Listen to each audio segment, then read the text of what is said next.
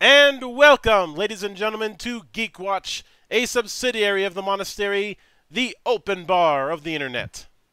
I am your one and only gaming monk, better known as Mildra, and with me I have two of my good brothers here in the temple. We have the man who is taking over all of your anime and guiding you through all of your VTubers, good brother Shades. And we have the man of 1,000 runes and the bane of my existence. No, sorry, the bane of my fucking existence.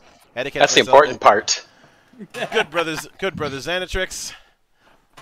We are back. I have already gotten the majority of my birthday licks, and I thank you, Shades, for your restraint in not throwing a bunch of Kogamis at me.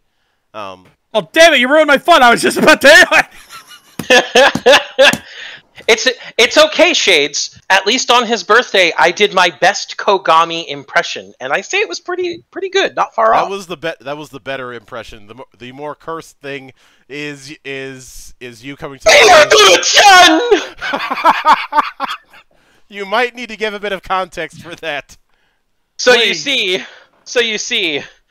I was talking the other day about how we were announcing his birthday stuff, and I told everybody, you know, be there, but don't bring any chocolate. I'm the only one allowed to bane his existence. And it immediately came to mind. Holy shit! I'm Majima! He's Kiryu! And he tells me no take-backs. I'm like, try and take it back!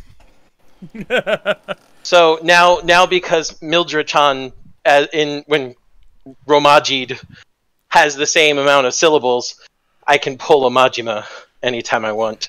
I have suddenly become very afraid the next time that I'm at a con with Zan, because I know he's gonna bust that at me. It'll come out across the entire con room floor. Just showing up out of nowhere, like Majima does in Yakuza 0. Oh God, though, monk. I may not have thrown a bunch at you, but you know we got a tradition to uphold. Yeah, I know. Let's do it. Happy birthday to you. Happy birthday to you. Happy birthday, happy birthday. Happy birthday to you. Omedetou! Subarashi! Yeah, as a bit of an aside, I can't help but gloat about the fact that we have used the skull chant has become such a staple of the monastery that good brother Ball wants to go to US Bank Stadium one day to hear it live. That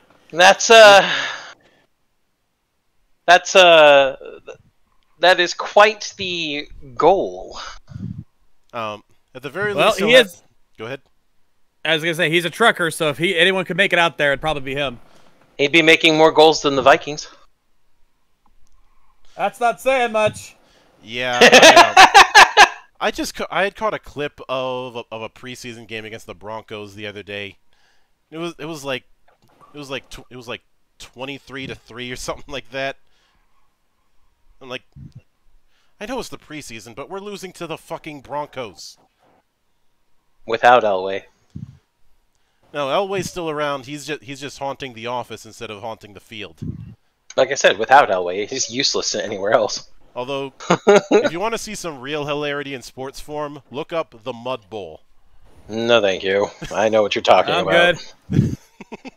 I know exactly what you're talking about. It is the greatest worst game of all that I've ever seen. It's not the worst football game because that still goes to the Ice Bowl, although some people would say that doesn't count because that was pre-merger.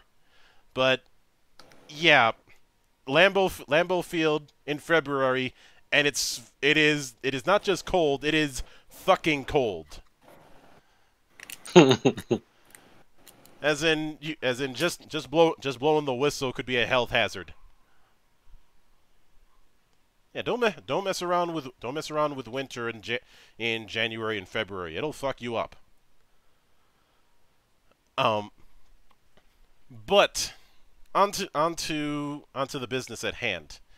So I had come to a realization that one, we had had a bit of a while since we had talked about anything Toku, and even more so, we've had an even bigger while since we did something world building-y. So I thought, why not mix the two together?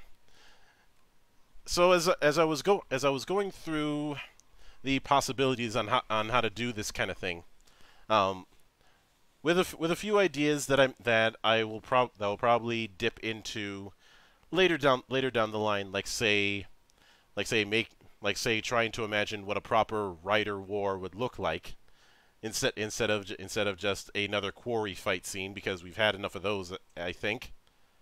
To say the least. The approach to the then I ended up thinking, Kamen Rider Gaim has a lot of allusions to the Sengoku period, and to a certain extent a lot of allusions to Kabuki theater. Not as many as Shinkenger, but certainly a lot. And then I thought about one of my favorite campaign settings in one of my favorite games, Legend of the Five Rings. I said, you know what? Let's mix these two together. Have them do the fusion dance. And thus we have Lockseed of the Five Rings. Wah, wah, wah, wah.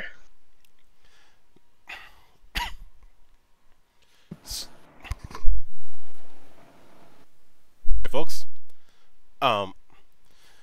So the idea of this is very simple. We take elements from L5R, especially the clans. We take elements from Kamen Rider Gaim, mix them together. So in order to set the stage, I realize this is a bit redundant, but for the two people who aren't aware, I think we should give a bit of background respectively on each and what we plan on doing with this. So I will start with the Gaim end of the equation, and I will leave that to you to set the stage on that front, Shades. Always leaving me for this one, and I love it.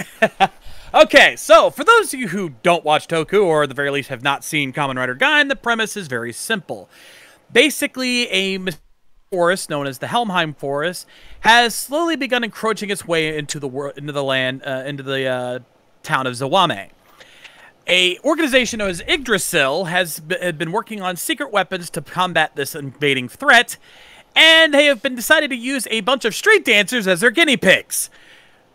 Starting out with a simple game involving summoning the creatures of the forest called the Inves, until they eventually develop the Sengoku drivers, which allows them to use the Lockseeds that they find to become the heroes of the thing. There's a very big allusions to the Sengoku period, as Monk mentioned earlier, but not in a direct way. We don't get any direct name parallels or anything like that. Just some few possible allusions, but nothing specific. Mm-hmm. The whole idea is that basically Fruit Samurai is the best way to describe our heroes in this series, and trust me when I say, when we first saw the designs for this, we all just correctly scratched our head and goes, what the fuck? And yet, the fact that a certain name was involved meant it ended up being one of the better series of that particular era of Kamen Rider, because it was written by one Gen Urobuchi. You can imagine the chaos that ensued with that name involved. Especially since this was his first go at it. His only go at it, as far as I know. The Udo Butcher with a Kamen Rider series is well, gave us a great Kamen Rider series. I'm just saying, Gen Urobuchi,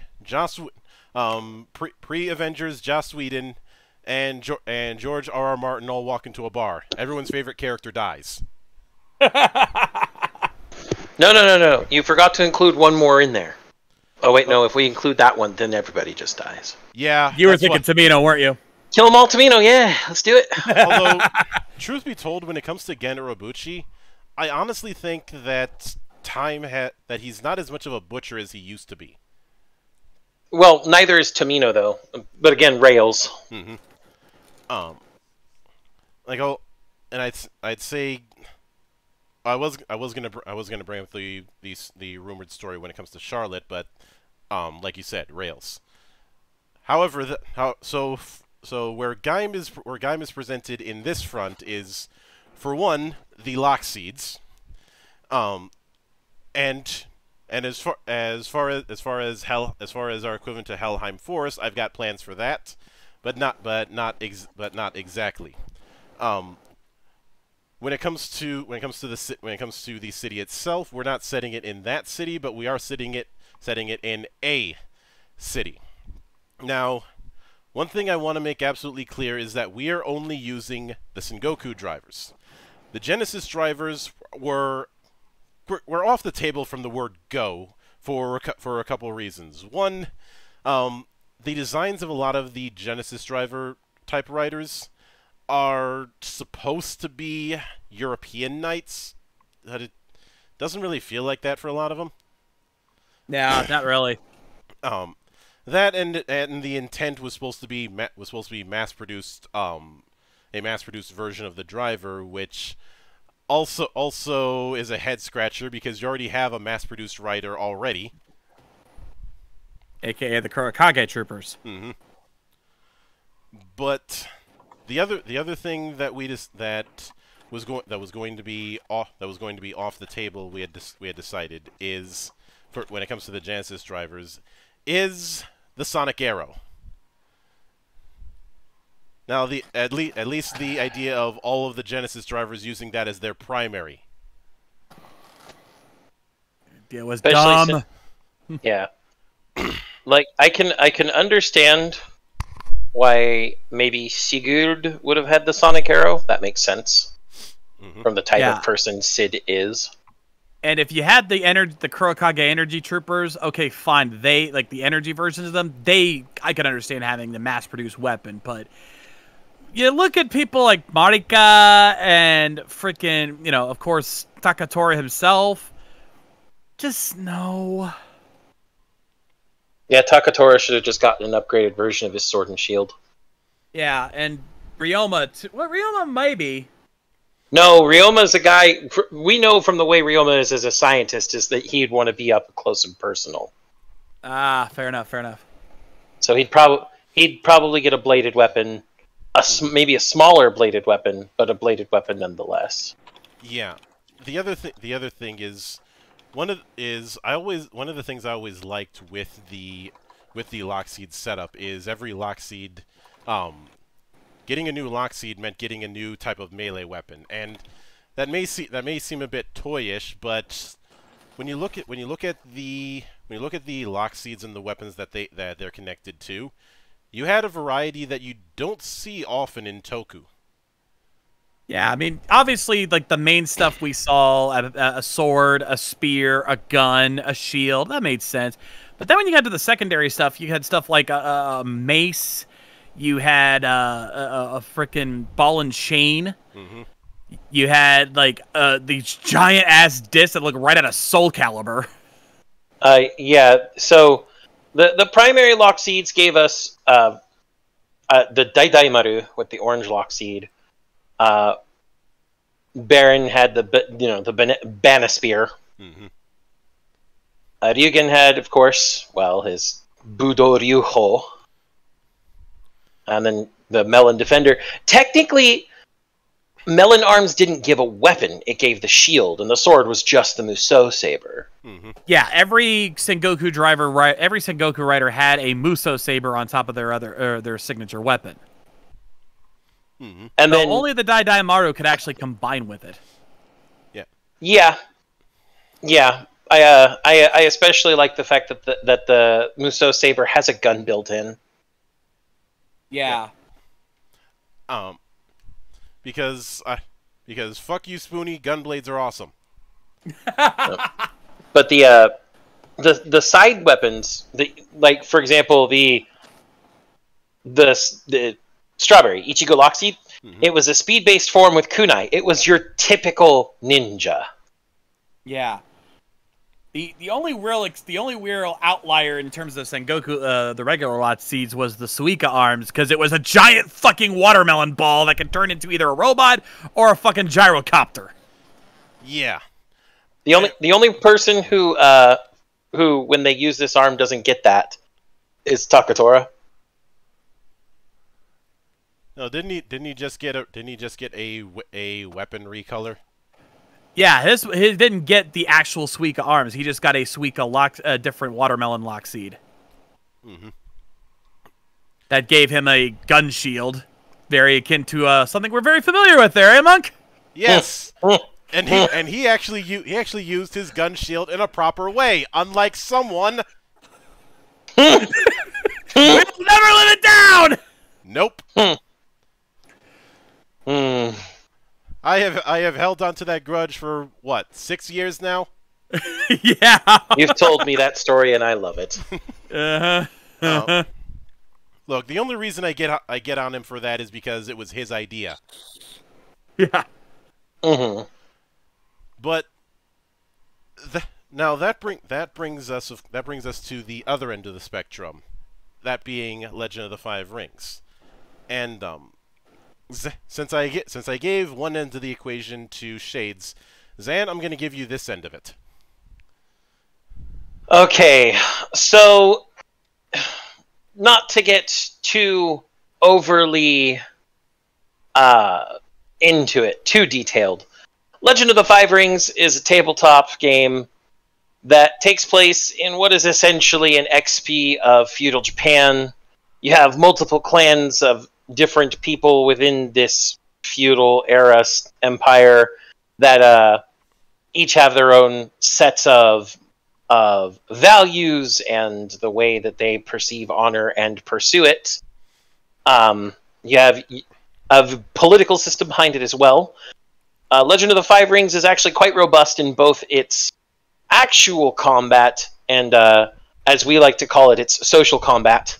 Mm-hmm. Taking place in a mystical land called the Rokugan, which was a society that is an empire, as I said, sometimes referred to as the Emerald Empire, because Rokugan allegedly means Emerald Land in the language of the Celestial Heavens. Mm-hmm. It's got great clans and minor clans, and even imperial families. There are some outside influences, such as the Shinsei monkhood. What we are choosing to focus on here are the major clans and the imperial families, so that we have a good mix of the different high values you'll see within the world and the different temperaments of each clan or family, and match them to their Lockseed. Now, I should make one minor clarification, is that L5R originally started out as a card game that made a bit of a name for itself when everybody was during that first wave, and everybody was trying to rip off Magic. And it got popular enough to the point where an RPG version was made. It's a bit of a chicken and egg situation about whether or not it came first or its European sister 7th Sea came first. Especially since both of them more or less use the same core mechanic, roll and keep. But the overall setup that we have with this set is Rokugan. We are making into the city where this is taking place. With the Great Clans, we are giving each Great Clan has one rider, essentially one representative of that particular clan that's handling the business. When it comes to our equivalent of the Helheim Forest, there's already one very mysterious area in L5R that I think perfectly fits with what we're doing, and that is the Shinomen Forest. God. Which is home to the Naga, who tend to come out of hiding once every few centuries or whenever they feel like it. Otherwise, they spend long times asleep. That's one possibility. The other possibility, and one of the big villain ends of things for L5R, is the Shadowlands. Is basically what happens when a god falls from heaven so hard he creates a hole in the world and goes right into and falls right into hell. We could combine the concept of both. That I'd say would actually work, because we need to have something that would. I feel like the Monster of the Week equivalent that we could use are Oni. Not to be confused with those Oni. Which Oni? There's many different Oni. Yeah. Since we're dealing with Kamen Rider, of course, when it comes to talking about them, is Hibiki, and I get the feeling Hibiki will be something we'll end up talking about on a future episode one day. Oh yeah. Just because I don't want to go too far into it, but I'll simply say Hibiki. I treat Hibiki to a similar regard to how I treat O-Ranger. A good show that's overshadowed, who's overshadowed by outside events. Except whereas O-Ranger was by force because of real-life events causing trouble, Hibiki was ruined by backstage politics. Mm-hmm. And unlike say City on the Edge of Forever, I don't see the possibility of us getting a novel that goes over the original plan, unless it's already happened and it just hasn't been translated yet. But I'm not holding my breath, because it very much seems like a lot of people involved with Hibiki are not in the mood to come back, except for one guy who came back in a different coat of paint. Yeah. And that also includes the original actor, because he was not happy with some of the changes that happened. No, like I said, we'll probably delve into that sometime down the road. If we end up doing that, I guarantee it probably won't happen in 2021. That's not to say that we couldn't. It's just that the plans that I have for the rest of the year are a little bit too packed. We have quite the thing. To quote something, since we're coming up on spoopy times, we have such sights to show you. I always love when I can get somebody to watch Hellraiser for the first time. I know, the Cenobite priest is so cool. Oh, excuse me, people call him Pinhead.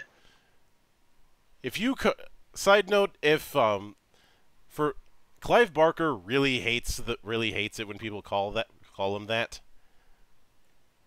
The rest of us don't give a shit. No. Truth be told, I'd only bring that up to troll. If I ever meet Clive Barker, I'd probably give him his props on Undying, which is really good, and also ask, were you really about to punch Roger Ebert in the face?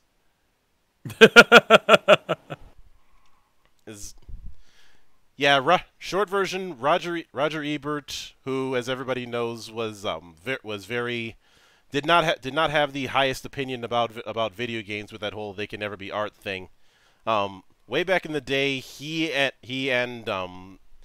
Clive Barker had a few confrontations, and he almost came to blows. Since Barker, even in his early days, was a massive advocate for video games, which was uncharacteristic for ostensibly a Hollywood guy. But rails. Within each of the, because of the fact that, before I get into the clans per se, when it comes to this, the reason why I wanted to use the Oni as our Monster of the Week is because of one particular motif that Oni have in L5R. The most reliable way for them to gain power is by stealing someone's name. Yeah. In fact, the only way that Oni can come into the realm of mortals is either an Oni Lord brings them, or someone summons them by being willing to share their name in exchange for power. Mm-hmm. And given how one of the persistent threats is Maho, i.e., blood magic, I feel like we've got a bit of a foundation for your monsters of the week and your major villain factions within the Shadowlands. The kind of thing, especially since unlike certain Toku series, especially a few Sentai I can think of, I am not in favor of this whole thing of only having two generals show up early on, and then bringing in more generals later in the story. Yeah. Or in actuality, one general and one monster maker. It's not my style. When I want a villain faction, I want a fucking faction. And in this case we have that kind of thing. With the Oni, and with say Kansen and undead basically acting as foot soldiers. Mm-hmm. It's just instead of the I think we can still have that there is the Shadowlands whole outside at one point outside. We can probably have it that's at one point outside. Actually, you know what? I take that back. We can, as far as the whole that's outside the Crab Clan's territory in the lore. I've got a different approach to that we can use, because with doing any sort of city setting in this sense, the key thing is to keep everything within the city. I can double I'd say for the most part, everything happened within Futo. For the most part, not counting the movies. Yeah, I'm not counting the movies, and I'm especially not counting one of the V cinemas that goes on a trend I don't care for. Hi, Eternal. It's eternally pain. And I do not enjoy my hell. But as you always say, Monk, God is punishing you for your hubris, and your work is never finished. As much as I hate to admit it, yes. So, with the setups that we have now, I wanted to set up a kind of random city generator for this kind of thing, but I couldn't find one that would satisfy. So we're just gonna have to play that part by ear. But let's start with the first clan that I have on my list, and that is the Crab Clan. Zakurabu. Arcani. Now, I am instead of using say Kamen Rider Crab, I feel like each of the Kamen Rider names we go with should be the founding family of that clan. So in this case, it would be Kamen Rider Hida. Yes. Kami Hida was the man person that founded this clan. Yeah. Now, the Hida in L5R are the men to the south. They're the ones who guard the wall that protects the rest of the Empire from the bulk of the Shadowlands. It's been broken down and rebuilt many times over the years. In fact, I've often said that the Crab Clan is basically a better version of the Night's Watch from Game of Thrones. Yeah. Largely because they'll have the mindset of, oh, what, they broke through? Well, fuck it, we'll just make the wall bigger.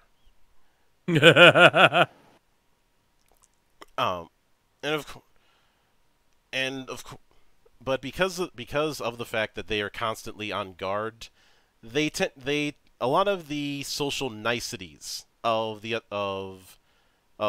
samurai culture aren't really some things that they establish. They are very rude. They don't exactly go with the whole thing of proper courtly dress, and they are brutally honest. I've seen some people refer to them as Klingons or dwarves, which I'd say only fits tangentially.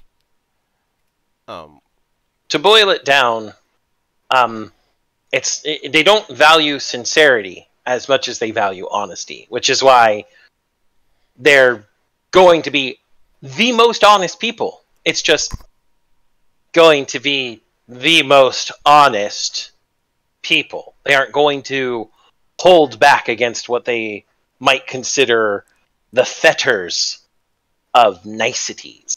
Mm-hmm. And this basically boils down to a might makes right situation in politics for them. Largely because of the fact that they do because of the fact that they're constantly on guard in case another invasion happens from further south. That they are constantly in that fighter's mindset. So, in this case, would we say that the Crab Clan in our city would be the district protecting everybody from what is essentially the slums of our Shadowland equivalent? I would. Do you remember what happened with the meteor in Kamen Rider Kabuto? Yeah. I'm thinking that we do something like that. The district that the Crab Clan oversee was the one that got hit the hardest when it came to Shadowlands incursion, and still gets hit semi regularly. Because they're closest to the point of entry. Yeah. Okay. So because of now, it would be tempting to make it look like a shithole. I'm not going with that. I'm going with the fact that all the buildings there are very utilitarian. A lot of them are lined with metal. So it looks like a military city then. Yeah. And I'd say a lot of areas are lined with jade. It would be common practice to walk around carrying a jade finger. Okay, yeah, I can see that. In context, jade is one of the best ways to protect yourself from the Shadowlands influence. And much like, say, Sting glowing blue whenever orcs are nearby, you kind of have that going for you. So if it glows, get the hell out. And the entire reason of this is because jade in Legend of the Five Rings are literally considered the tears of Amaterasu, the sun goddess. Mm-hmm. Now the Hida school, when it comes to the Bushi end of things, they very much favor heavy weapons. So I'd say I'd say that they should get they should have the melon Lockseed. As the people who do the protecting? Makes sense. I was gonna say either not that melon, but the Sorry, I was thinking of the mango Lockseed. I don't know why I said melon. Okay, I was gonna say, yeah. Well, the mango Lockseed is the one that gets the mango warhammer. Punisher, a giant fucking mace. Yeah. Yeah. Because one of the more if you look at a lot of the crab bushi in images, you rarely see them with the katana as their primary weapon. More often than not, they have either a tetsubo or a hammer. Yeah. And unfortunately, there isn't a Lockseed that has a tetsubo, so that's the best one I could come up with. Yeah, because it's a giant it's a giant mace, flanged mace. Yeah. So I can see them with their writer, who would obviously be the daimyo of the Hito family anyway. Yeah. Using mango arms. Mm-hmm. Now, as far The as only problem I have there is clan colors. Well,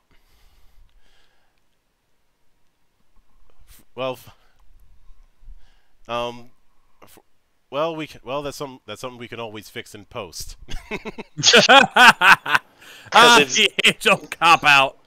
blue grays with blacks, reds, and browns. And while Yeah. mango does have red, it also has bright fucking yellow. Hey, it could Too be dark. it could be argued that it would help the weapon stand out, so you know exactly where it hits. This is what we call a cop out, people. This is what we call compromise. I know. I'm just saying it's a good Lockseed fit. Colors are the only issue, and colors are the least consideration. So the energy end of things is where things get a little bit tricky. Since the primary Shugenja school for the Crab Clan is the Kuni. The Kuni are spellcasters who are essentially witch hunters. They paint their faces in angry kabuki style paint, and their job is to go around looking for blood magic practitioners. In fact, their school technique is all about detecting if someone has taint. oh, let's be honest here. There's 3 Kuni base paths and then a bunch of advanced paths too. Yeah, I'm not going with the advanced path. Okay. Path. The typical visualization for the Kuni is the witch hunters. Yeah, we have the Kuni witch hunter, the Kuni Shugenja, and the Kuni battle healer. The actual Kuni Shugenja has an elemental affinity for Earth. Yeah, it's so because of that, when it comes to the Lockseeds, what would be a good fruit to represent Earth?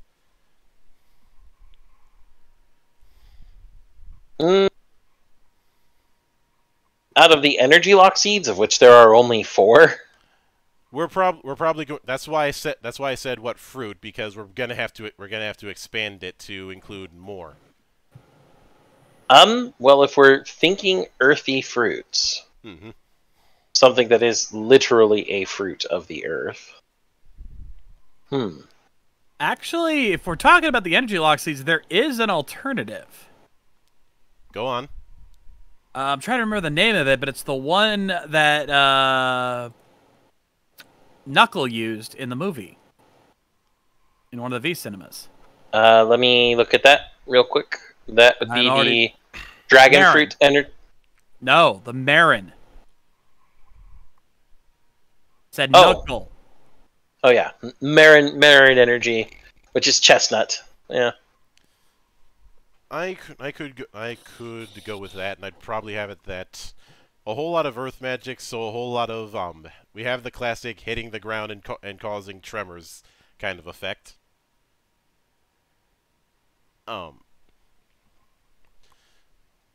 But I'd probably also have it that you could probably have them have a finisher of summoning a jade ball and hitting it like a baseball. You know, just because we need a bit of silliness. See, then we get to the Crane Clan. Yes, the crab's hated enemy. Mostly because they're the complete opposites of each other. Yeah, whereas the crab is straightforward to a fault, the cranes are sneaky. They're a bunch of sneaky, backstabbery type people with a. You're thinking of the Scorpions. Yes, I am. Thank you. Brain is not all here today. The Crane are very. I'd say a lot of people lean to the whole diplomacy thing with the Crane, but in reality, the crane as the Emperor's left hand represent the more artistic end of samurai. They are perfectionists. Perfectionists, artists. Shades, for a bit of context, the crane was the character that Lady K had played during that campaign. Yeah, I remember. Mm-hmm. They one of their founders, Kakita, basically literally wrote the book on Iaijutsu dueling. Yep.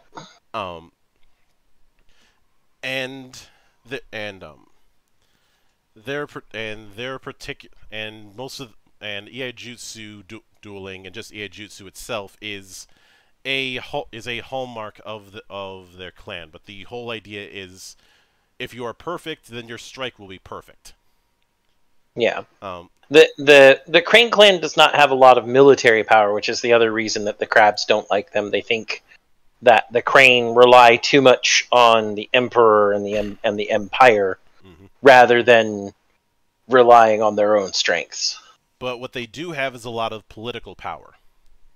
Yep. Especially since they're very good at trading favors with people. So, the founder of this one is Doji. Yep. Doji's husband was the one who made the Kakita, was the one who made Iaijutsu. Yeah. There's also the Daidoji family, which are basic. I've seen some people refer to them as Crane Ninja. They're more akin to combat skirmishers than the typical ninja. Yeah. But this is where things get tricky because there's no way to do the Crane clan without a heavy focus on Iaijutsu. Well, you see, that's gonna be. I don't know if there were any Lockseeds that had something like that. No, largely because of the fact that the katana equivalent was the Musou saber. And everybody had that, yeah. Although half of them didn't use it.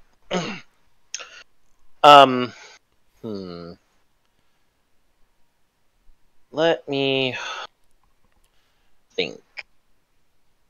I would say,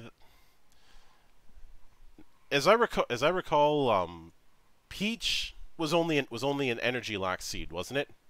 Correct. Yeah, there was never a regular Lockseed for Peach. I feel like Peach should be our weapon Lockseed in this case, and for that we have a more traditional katana and sheath setup.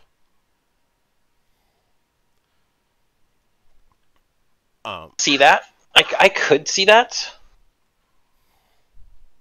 I could see that. I had thought about using a polearm, but there's somebody else who's more known for that kind of thing. I will say that when it comes to the territory that the Crane clan have, this would be the most this would certainly be the most pretty looking area within the empire, or within the city. A whole lot of artists, a whole lot of people on the, I'd say it'd be the equivalent to the more high society ends of certain cities, or at least the places trying to appear high society. Yeah. Okay. Like the more expensive areas in Tokyo. Yeah, our Shibuyas, and our. So I did a little digging. Someone has come up with their own idea for a peach like a regular peach Lockseed. what weapon came out of it? A Momokusari. Surigama? A peach-themed chain whip. Yeah. Hold She's that. setting up. In that case, the peach is off because that kind of chain whip. I want to save that for something else. Like it doesn't really fit the crane. Beyond that, I was thinking possibly a I don't know, maybe. Actually, you know what? Fuck it. I'd say they'd get. I keep thinking that they should get the orange, and we're just doing a different spin on it. Yeah. You know that the orange. A quick draw Daidaimaru? Yeah. Okay, we could call this one something like sparkling orange. Yeah, we had the fresh orange, so why not? I was just thinking that, yeah. Yeah, I know, but by saying sparkling, you give it the idea of it being fast and precise. Yeah. Right? Yeah, I can go with that. Okay. So sparkling orange Lockseed, their Daidaimaru is not a large, broad-bladed, curved sword. It is instead a katana within a sheath. Mm-hmm. That is still orange. I had thought about giving them a fan, but I feel like that would fit a different setup. Indeed. What about their Shugenja end? The Shugenja end is the Asahinas, whose affinity is air. Yep. Asahina are mainly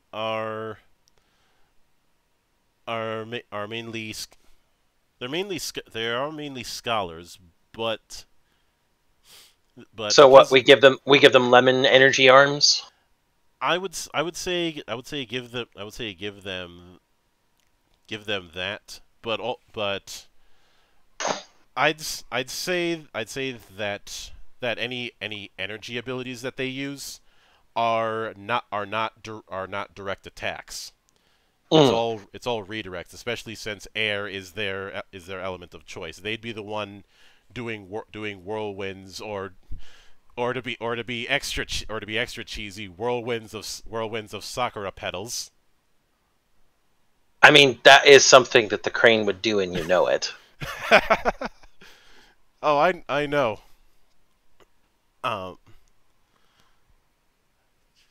And I had thought about putting in the Daidoji, but wouldn't fit. I mean, unless we gave the Daidoji Ichigo arms.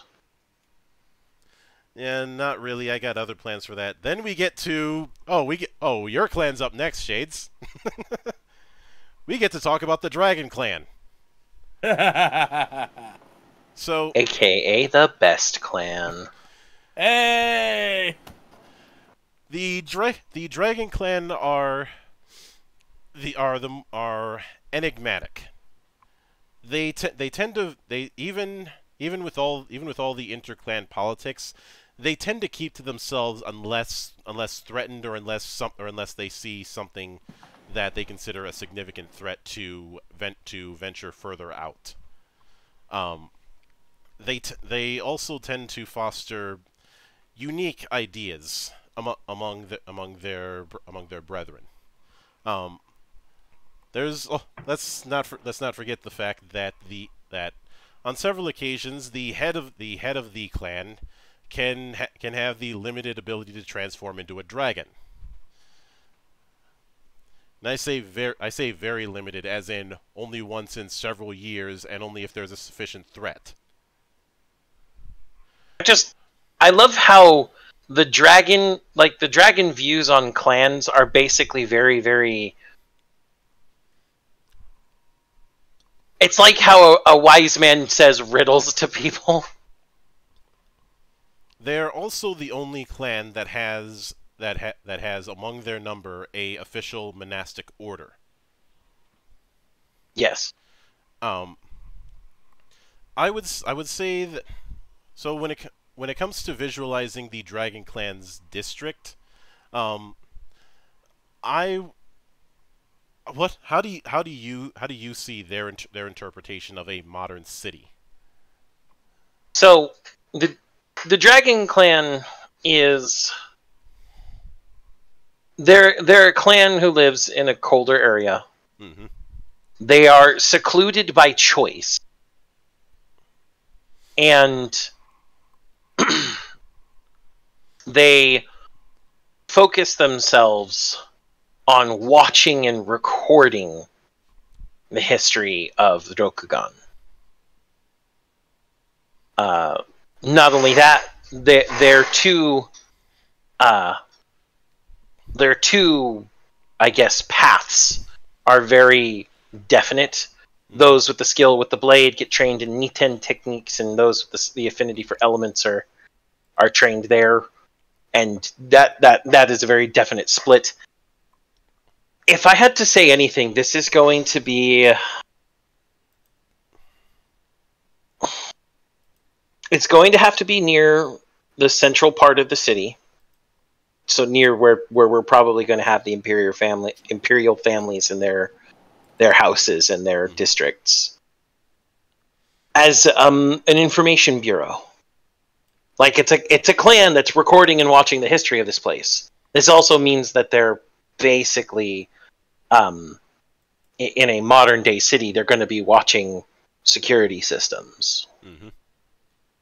And I know that they're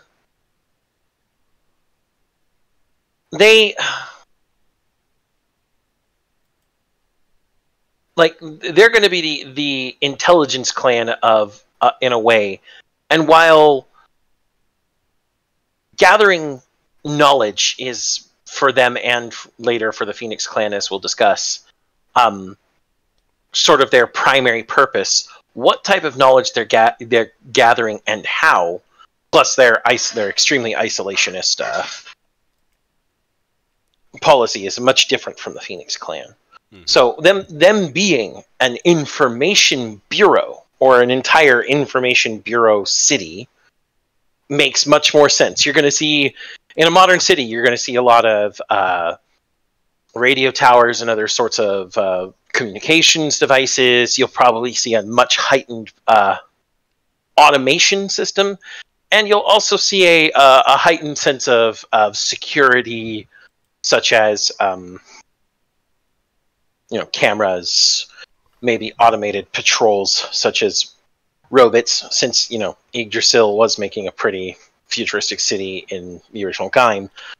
On top of that, because they don't like being bugged, the layout of their district is going to be confusing. Much like the actual labyrinths in the mountains that the Dragon Clan create in Rokugan and Belt 5R. Mm-hmm. This part of the city is not going to have an official layout in this. Like, if you go to the city bureau looking for a layout of this sector of the city, it's not going to exist.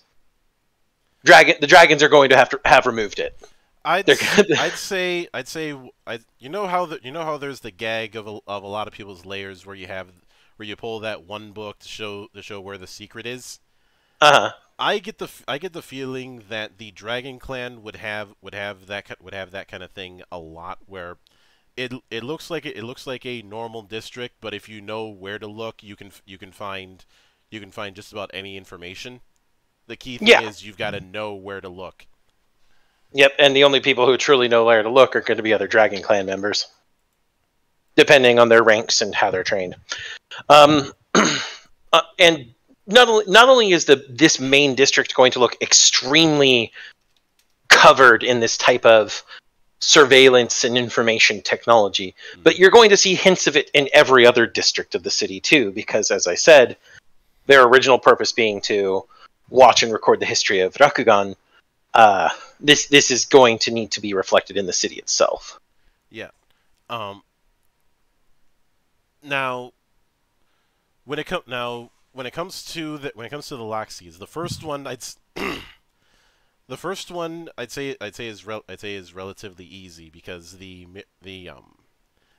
Niten is essentially just using the katana and wakizashi dual wielded. Yes. It's what Musashi pioneered. Mm-hmm. Or in the case of L5R, Mirumoto, because that's not a That's not an XP of Miyamoto at all. Since everybody's getting the Musou saber, I feel like all that their Lockseed should be is just a short sword, just a shorter blade. The Especially strawberry, since the strawberry, I don't think that would fit because it's too ninja. Mm-hmm. Well, and I was especially going to say, while there is a two-sword Lockseed, those types of swords don't really fit. The Noko Saws from the Durian arms are more, well, bludgeony, weapony looking things. That particular arm setup is a little bit too gladiator. Very gladiator. Mm-hmm. That's why he called it Bravo.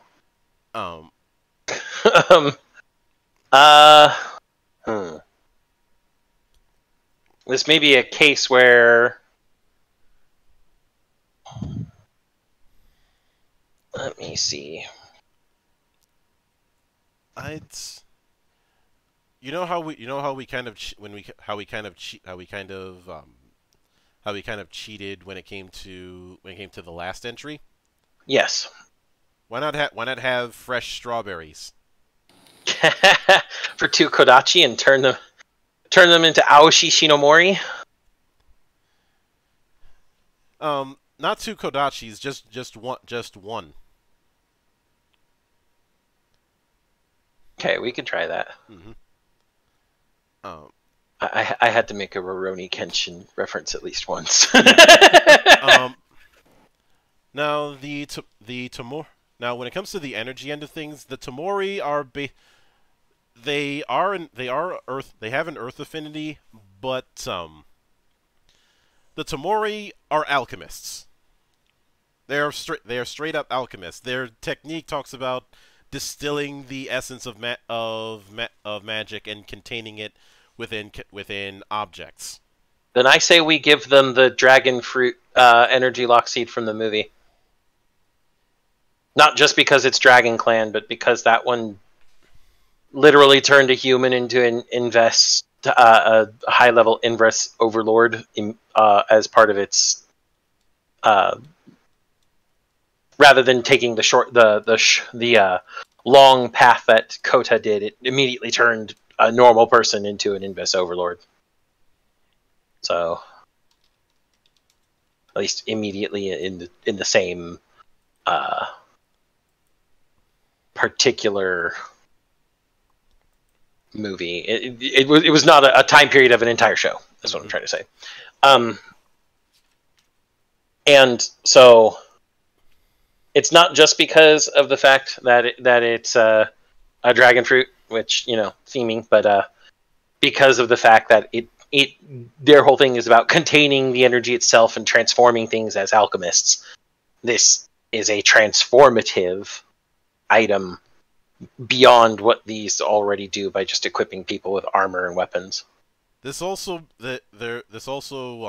ties into one other thing that I know we skipped over the Daidoji, but when it comes to the Togashi monks, I do think that one of the common status symbols for people within the Dragon District is going to be tattoos. Yeah. Yeah. Now, as I recall, Shades, your character, even though he wasn't a tattooed monk, he still had tattoos on. It's been a while. I might have. Yeah, I do remember that he had a dragon tattoo that went across his back and onto his shoulders. Because, well, in my defense, when I suggested that I was playing one of the Yakuza games. And all right, by the way, I'm gonna go ahead and call it early. I'm already fading over here. All right. Thanks for stopping by, Shades. Yeah, have a good night, guys. Thanks for giving it a shot. Stay frosty. So, but I do think that they would probably we can probably combine both that they might do. Actually, I think the best example that I can use is for this kind of thing is Sai from Naruto. Yeah. Okay. You know, Yeah. draw putting together quick drawings and having them temporarily come to life. Yeah. His ink jutsu. Mm-hmm. Yep. I feel like that would be a good way to combine these two effects, Mm-hmm. since you can easily have it that everybody has some form of self-defense or obfuscation, or just the whole idea with the Dragon Clan is that even the tattoos contain secrets. Yes, which makes sense. The key thing is I don't want their particular district to look like a police state, but more of the secret society kind of archetype.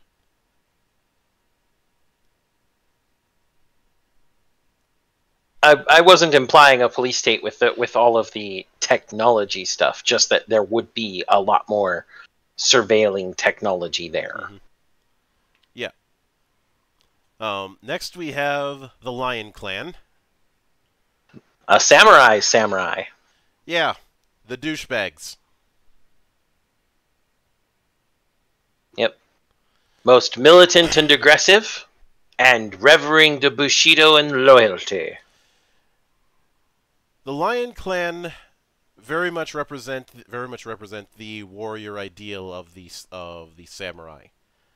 Their big problem is that they are the most inflexible and judgmental of the clans, to the point where they look down on everybody who they see as not as honorable as them. I.e., they look down on everybody who isn't an imperial. An imperial or themselves, yes. Mm-hmm. And if I had to epitomize the Lion Clan as anything,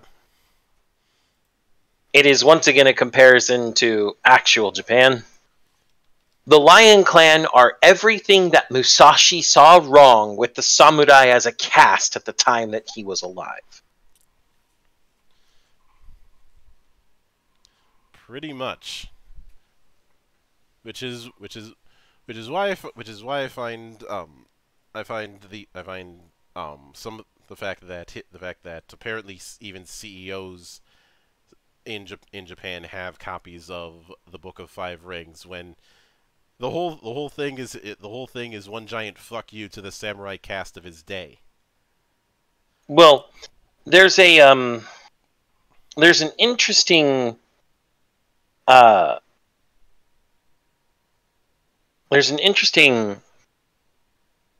turn of ideals that came around in the 70s and 80s,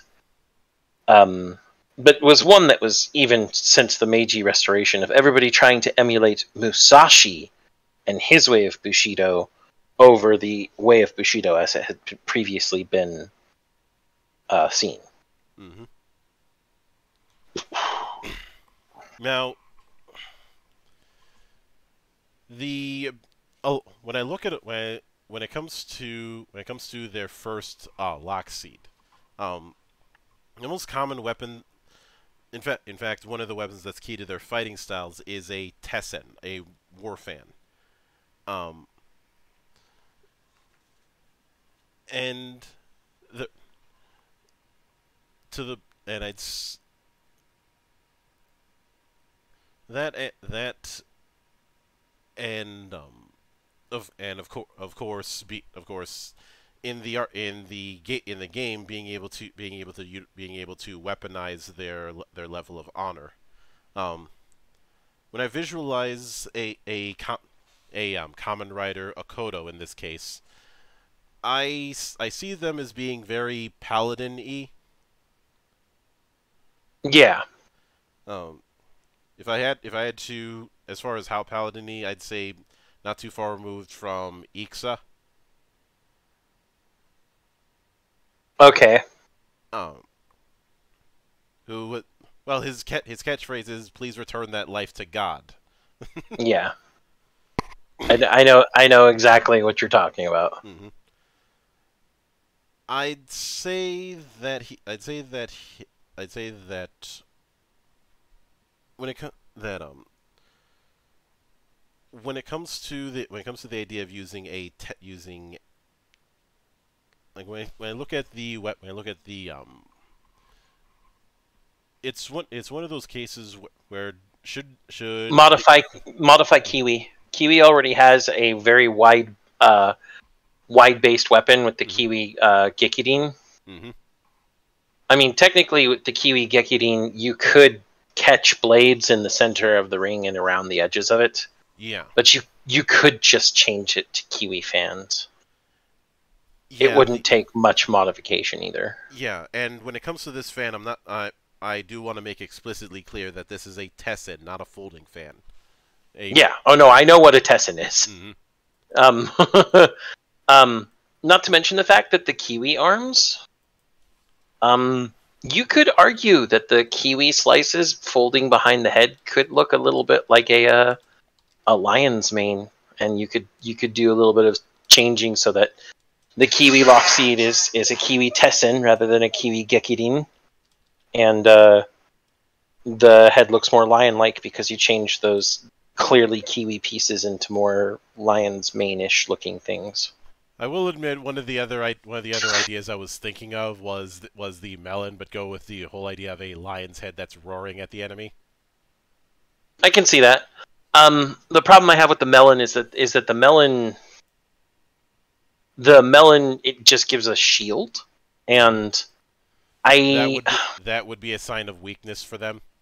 Yeah, well, and modifying melon that far, like the modifications we've done so far with sparkling orange and fresh strawberry, have just been to modify the weapon they have into something still recognizable as a type of weapon they might have, just slightly different. Mm-hmm. Modifying a shield into an actual fighting fan is a little harder to do. I wasn't thinking of modifying a shield into a fighting fan. I was just thinking of using the shield just with a lion's head on it. That would work too, but again, Bushido then at that point. Mm-hmm. If I remember correctly, the lion don't have too many Shugenja. No, they are, but the key thing with their Shugenja is being able to draw on the power and wisdom of their ancestors. And having a lot of conversation with ancestral spirits. And even though their affinity is for water, I'd say the focus that they should have is being able to summon ancestral spirits. See, and this is where I'd want to use Energy Peach. I mean, we have Peach for the Kusarigama layer, but Energy Peach, because Jimber Arms Energy Peach did increased Kota's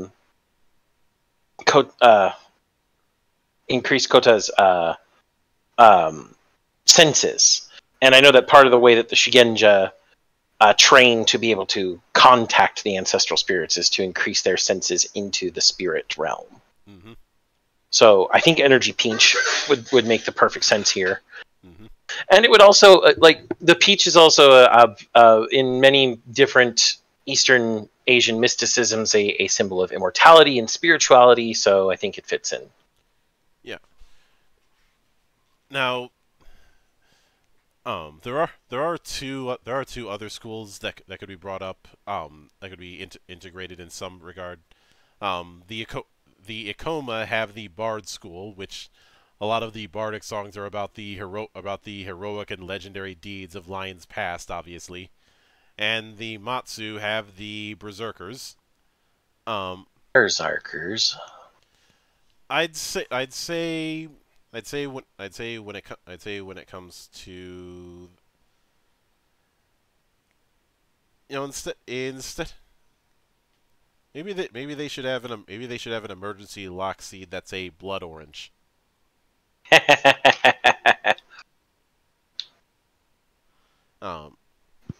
Just one that's really powerful, but the problem is, whenever somebody uses it, they tend to go a bit nuts.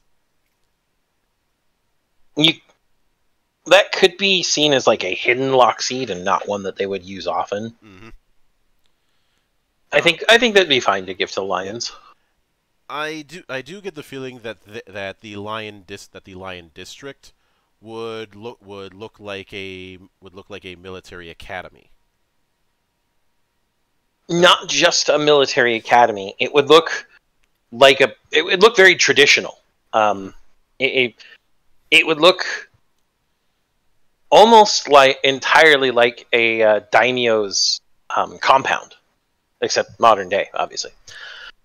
Along with the military academy being there, the rest of it would all be about the pursuit of Bushido and the pursuit of honor. And then, of course, it would probably be another district that's closer to the Imperial District, since they see themselves as extremely loyal. Yeah. Now, the next is the Mantis clan, and I want to point out that because of the fact that we're including the Mantis clan, we do need to have a bit of oceanfrontness when it comes to this particular city, instead of being landlocked, because you can't do the Mantis clan without bringing up seafaring. Yeah, so they'd be our port. Yeah, this is our port district. It's very Docker, that kind of setup. If you've ever seen the port districts of places like well, hell, even Tokyo technically has a port district. I get the feel, given their background, I get the feeling that Okinawa would be a good analog for them. Okinawa? More fishing village looking? Yeah. Well, more fishing village, port village looking. I mean, modern fishing villages do not look like the old fishing villages, let's be honest. If we need to use an American example, Maine. Yeah. Alright, that works. Unfortunately, I don't have to drink for that because this isn't the Stephen King drinking game. But the Mantis are an interesting bunch because they are not one of the original clans of Rokugan. Not one of the original great clans. Yes. Originally, there were only 7 kami who fell that created the. There were 8 kami that fell. 7 of them formed the clans.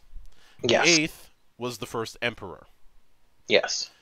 And the 9th was Fu Lang, who I think we can use as our main big bad for this kind of project. Yeah. But the Mantis originally were an alliance of minor clans that decided to work together, because they were sick of getting pushed around by their bigger brothers.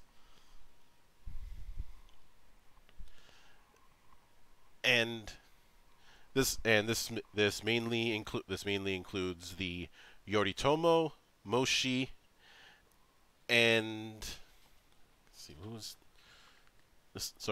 the Kitsune, Moshi, Tsuruchi, and Yoritomo families. Each of them were minor clans who decided to join hands with Yoritomo to form what was known as the Mantis Alliance. Then Fu Lang got up to his bullshit again, which resulted in the Second Day of Thunder. And because of their contributions, they were elevated to being a great clan. And because of that, they've always had a bit of a little brother attitude towards the other clans. You know, being very eager to prove themselves, but also kind of reckless in that regard as well. But they have the advantage of basically having Rokugan's navy, which may not seem like much, but doesn't take. But but there's still plenty of rivers in the Empire. People still need to get around that way. So what? And never underestimate the. It's not a good idea to fuck around with people who have some degree of control over storms. I mean, their motto is only a fool stands in the path of a storm. Mm-hmm. Now, I know we've talked when it comes to this particular one, it's tempting to give them a melee weapon, and as much as I've talked shit about the sonic arrow, I do feel like this is the clan that would have it. Especially since they're considered a bunch of pirates and brigands.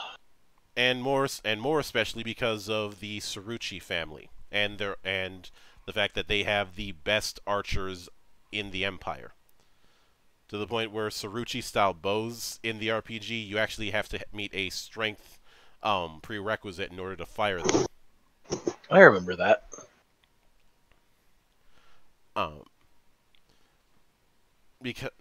Largely because of the fact that their founder felt that the only melee weapon that was needed was the wakizashi, to the point where he snapped his own katana in half in front of the court.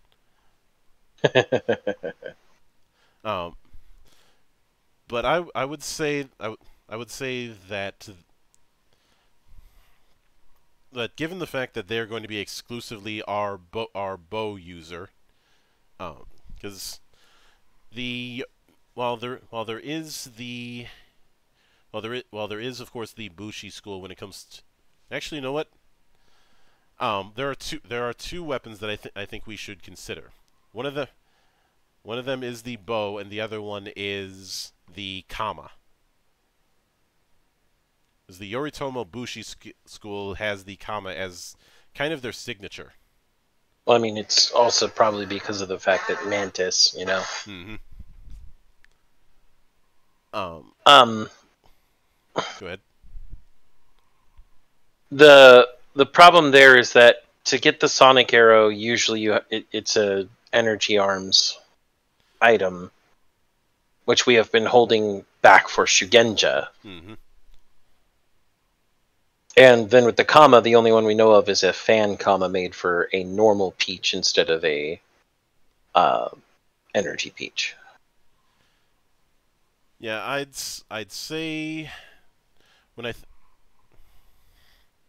trying to remember if there was a apple lock. There is, but it's a bad guy. It's a movie Lockseed. Ah, okay. And its weapon. Let me check. Was the Sword Bringer and Apple Reflector. Oh yeah, sword and so we can't do sword and board. Isn't going to fit these guys, so that's out. Well, and it's a sword and board with a sword that sheathes inside the shield. Mm-hmm. That one. Let me see here. I know that there are a couple of. There was also the Silver Apple Lockseed, which gave.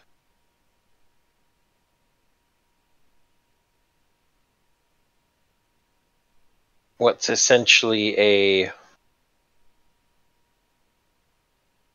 Soginjo, the pale silver staff. It's just a staff. No. And then, of course, the black. Where is that? That's the black, which gives the dark Daimaru. No. Mm-hmm.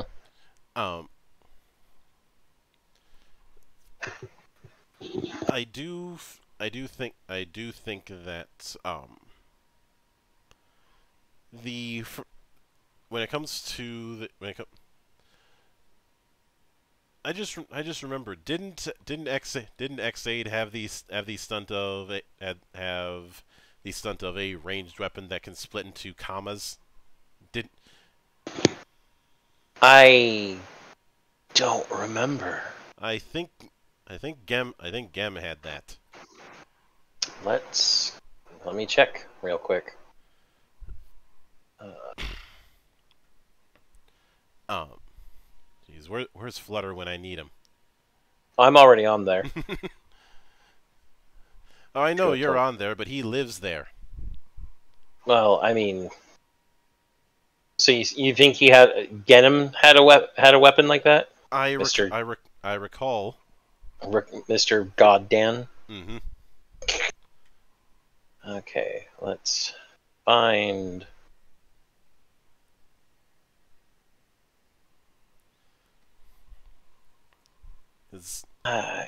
That's going to be a pain in the ass to find in his.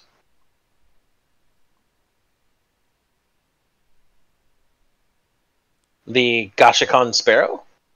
Yeah. Yes, it is. Mm-hmm. So, it's a bow that turns into 2 sickles. So we don't have to do 2 separate Lockseeds in this regard. We can just go with this kind of approach. I would say as far as the fruit, passion fruit. Yeah, passion fruit. And that works multiple ways. Well, I'm not only saying passion fruit Lockseed because of the way the mantis work, but because the actual colors of the weapon that Genom had are purple and yellow, and so. Yeah, I can go with that. As far as now, the Shugenja end of things. They have like 4 different types from the 4 different families. Mm-hmm. Then we will. I hate to do this to them since it's the Mantis clan, but I say we give them Kurokage Shin, which is the mass-produced energy driver version.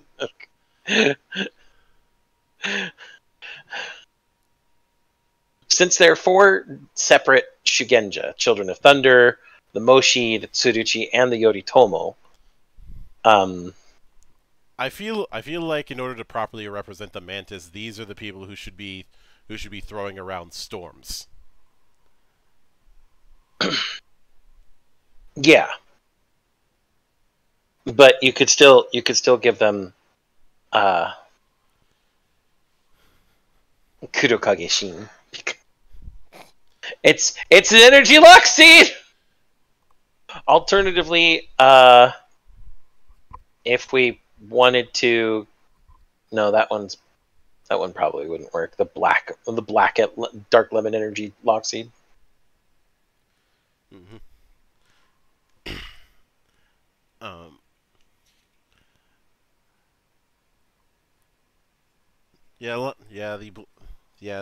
That doesn't really work. Actually, no. You know what? We could give them melon energy. Yeah. Takatora is already a very powerful fighter with a lot of strength behind him. Mm-hmm.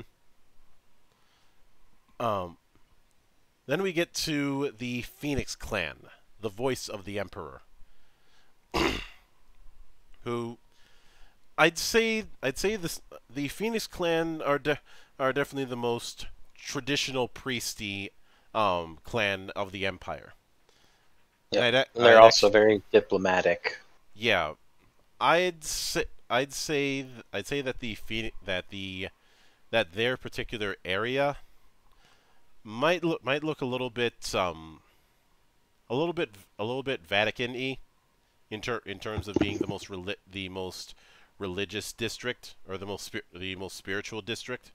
Well, then then you're saying it's going to look like you know what? Fuck it. It looks like the voodoo set district of the Big Easy. No.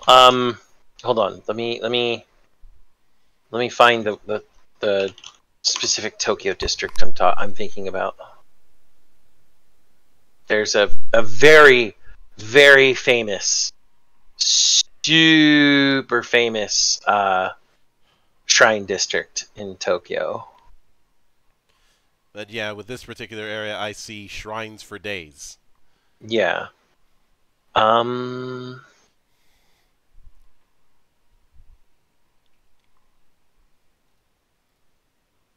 on. There's a very specific one that I see in... Ah, yes, this shrine. Nezu Shrine, I believe it's called. The one with all the long gates that you see in a lot of different... I mean, we see Forze go through these gates a bunch. Mm-hmm. But yeah, there's a very specific shrine district I always forget the name of. Or is it Fushimi? No, Fushimi Inari's in Kyoto. Excuse me. But yeah, it essentially looks like the shrine districts of Japan. Mm-hmm.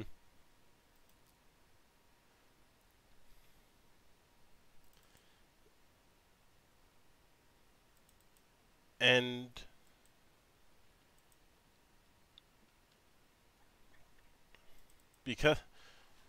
now when it comes to their Lockseeds, we have the main families we have on that front are the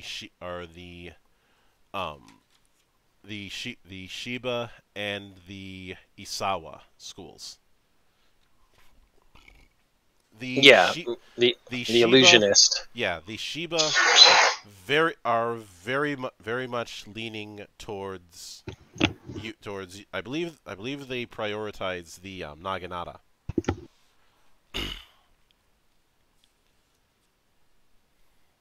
I think so. Mm-hmm. But the Shiba are also, tricksy. A little more tricksy than the Iwata, a little less straightforward. Well, they're considered warrior scholars. Yeah.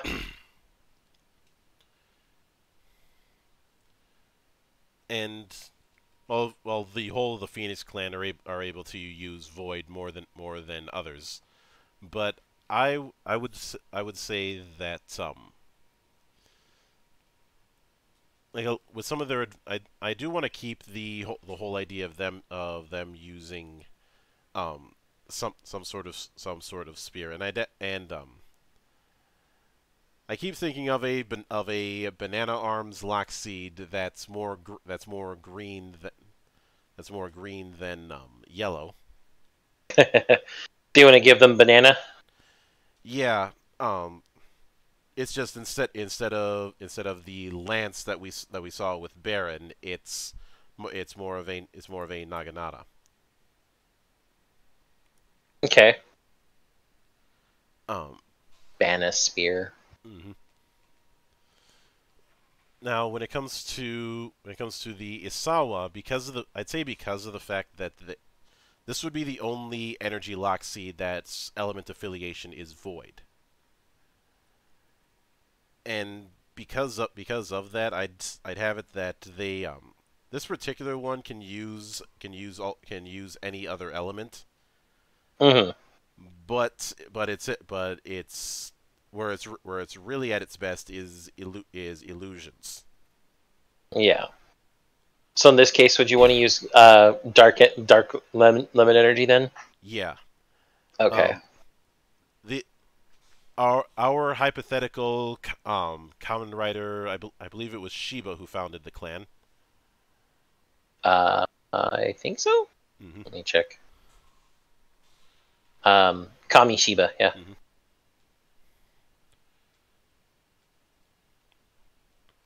But I'd say that this is the one that would do the old would do the old gag of teleporting to disappear, and doing a whole lot of teleportation in fights. In other words, a more interesting version of Odin.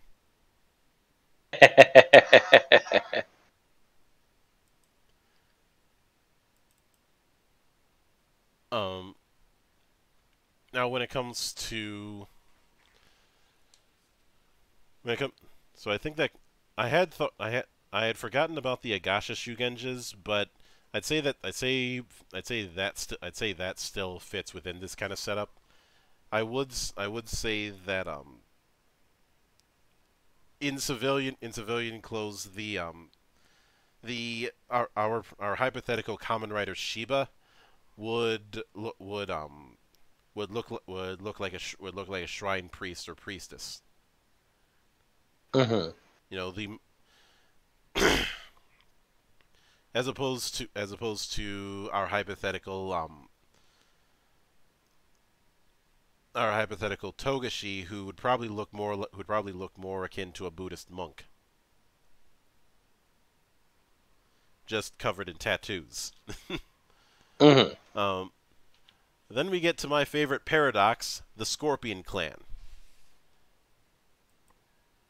Scorpion Clan. An official clan, too, because they were founded by a kami. Mm-hmm. Much to the chagrin of, well, everybody. Because the Scorpions are assholes. Well, the funny thing, the reason why I call them my favorite paradox is they are liars, cheaters, and thieves, and yet are fanatically loyal. Well, and it all has to do with the fact that the monk Shinsei told Bayushi the tale of the scorpion and the frog. Or at least a modified version of it. Which they use sensed as their words. I can swim. Mm-hmm. And apparently that's also the reason why Bayushi established the tradition of scorpions wearing masks. Yeah. Now when it comes to the main thing that the scorpions are known for is their shinobi. Don't call them ninjas unless you want to get killed in your sleep. Also, welcome Doku, who said he was early 2 hours early, and then still shows up late and gay. Yeah, I was, and I had something come up. I had to take care of it. So it's all good, Doku. We love you anyway. You mind catching him up? Okay, so Doku, to run us down, we're doing the combination of Kamen Rider Gaim, Legend of the Five Rings. We're matching Lockseeds from Kamen Rider Gaim and modifying some of them anytime we need to the greater clans, or the 9 great clans of Legend of the Five Rings, as well as some of the Imperial families we'll get to later. Mm-hmm. Both giving them a single normal Lockseed for their exemplar Bushi side, and a single energy Lockseed for their exemplar Shugenja side. Mm-hmm. So far, yeah. So far, we've gone through the Crab, Crane, Dragon, Lion, Mantis, and Phoenix clan. We are on the Scorpion clan now. Yep. I don't know how much I'm actually going to be able to help you guys out with this one. Look, as I told you before, as long as you try, as long as you make an attempt, that's good enough for me. I'll do my best. I was never a huge Kamen Rider fan, to be honest, and it has been a very... I'm guessing you're talking Legend of the Five Rings. Yes. It has been a very long time since I've read that book, but... We said Legend of the Five Rings, not Book of Five Rings. Legend of the Five Rings, the tabletop game, sir. Oh, wow. Yeah, I actually never played that one. Sounds like you need to drink some more. You know what? Fuck it. Why not? Cheers. I'll do my best to help, but I don't know if I'm going to be much help. That's fine. We're giving a small rundown of each clan as we go, and then equating it to Lockseeds as we go. Mm-hmm. So, like I said, when it comes to describing the Scorpion Clan's district, how do we do? The tricky part is the whole hidden secrets everywhere. We already kind of did that with the dragon. How do we do that with the Scorpion? How do we do something similar without overlapping? Easy. The Scorpion district is going to be a normal residential district, but it's not so normal. It looks normal, Everybody can walk through it. They're never gonna know it's the Scorpion District unless they know the Scorpion already live there. And all the secrets, well, they're hidden. But you can go find them by going inside these places if you feel like almost dying. So things going on in the background. Yeah, this normal district is probably going to have normal-looking businesses, normal-looking houses, normal-looking police stations, normal-looking, everything's going to look like what you would expect if you're just a normal citizen. Mm-hmm. But for any of the Bushi of other clans who are in the know, or Shugenja of other clans who are in the know, they know to walk through this district a little more cautiously. And by a little more cautiously, that might mean weapons fucking drawn. So every citizen has a mask, and every mask has two faces. One hand shown, one hand concealed. Well, a big thing with the Scorpion clan is that all of their samurai, whether they be courtier, bushi, or shugenja, they all wear masks to honor their kami. Mm-hmm. Because their kami also wore a mask. Granted, his mask was just tearing off a part of his sleeve and improvising, but it still counts. Yep. Well, so, again, one hand shown, one hand concealed. I mean, they are called the underhand of the Emperor in Legend of Five Rings. So. Yeah. See, I didn't even know that, but it fits. Now, so I think the best way to hide things is in plain sight. Mm-hmm. They would know this. Now, everybody's going to know who the Scorpion Bushi are, because all of the Scorpion Samurai in general are, because all of the Scorpion Samurai are going to be wearing masks. And in fact, no Scorpion Samurai would ever be caught without their mask, and you should know the significance of what I'm about to say next, Doku. To them, being caught without their mask is as bad as being caught without their Daisho sword pair. Oh. Okay, yeah. Now you get it. Yeah, that's calling it an obligation would sound like downplaying. And given this, I feel that our Kamen Rider Bayushi is very much this is the point where we very much have to lean into the shinobi aesthetic, and as I mentioned before, never call them ninja, because that is a very sore spot for them. They'll kill you in your sleep. Yeah, or you'll just find yourself disappearing. Yep. We gonna give them the normal Ichigo arms, or did we want to give them the fan Peach arms? I'm actually going with that because I'd like to slightly modify that so that they have a either a Kusari Gama or a Manriki Kusari. Okay. Manriki Kusari. That is nice. Thank you, Monk, for bringing up something like that.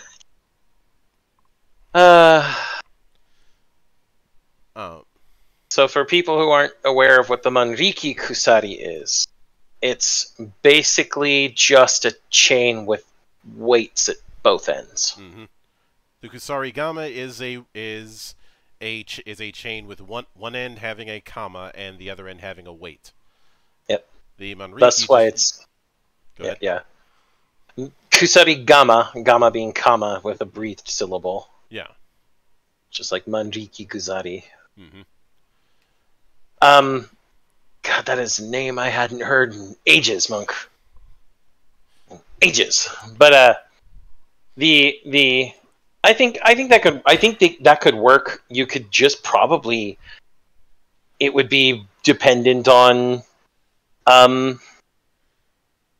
you could probably just change it. Like, it starts out as a Manriki and one weight is bigger than the other, like just slightly so. You know what? Fuck it. Have that weight be attachable to the Musou saber.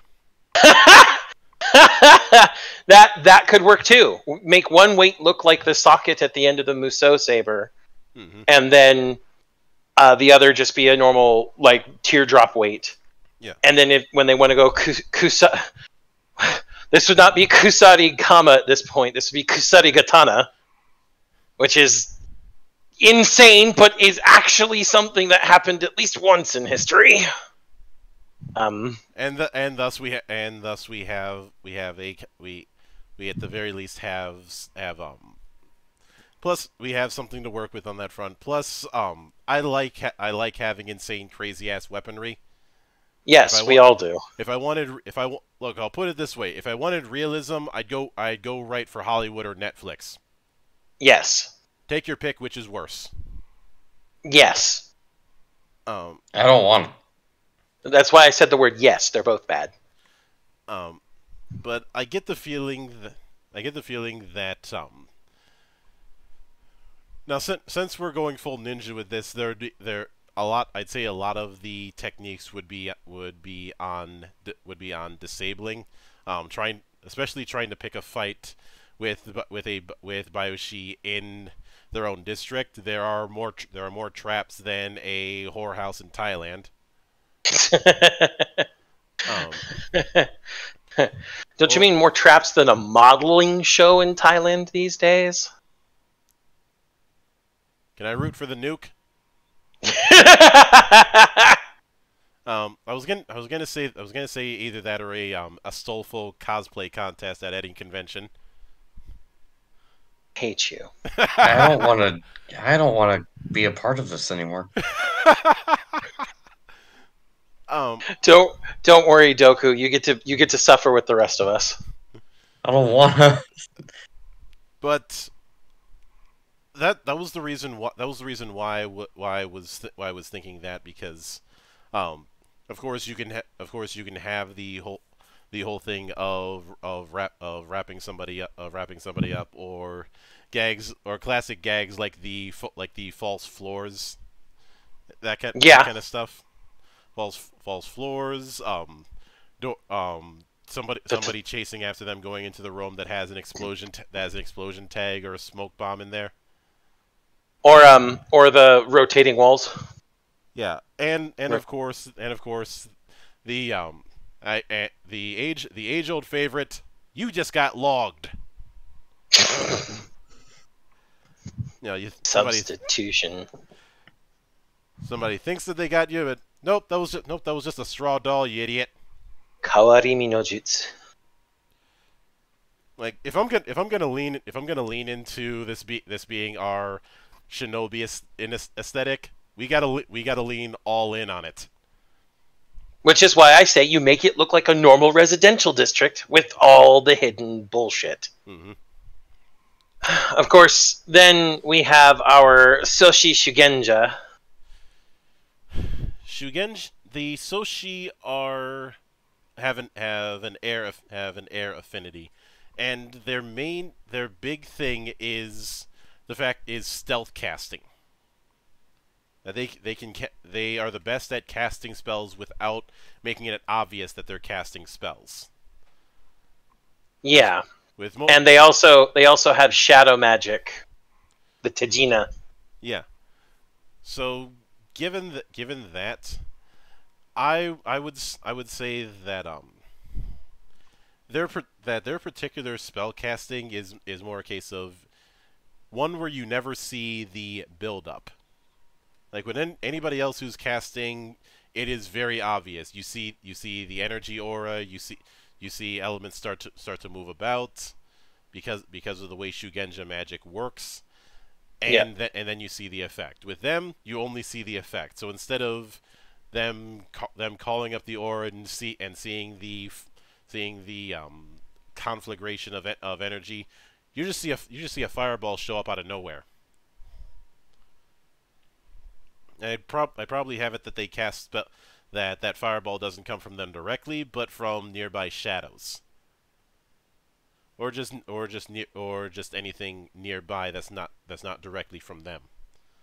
So you never know what angle you have to block from. Mm-hmm.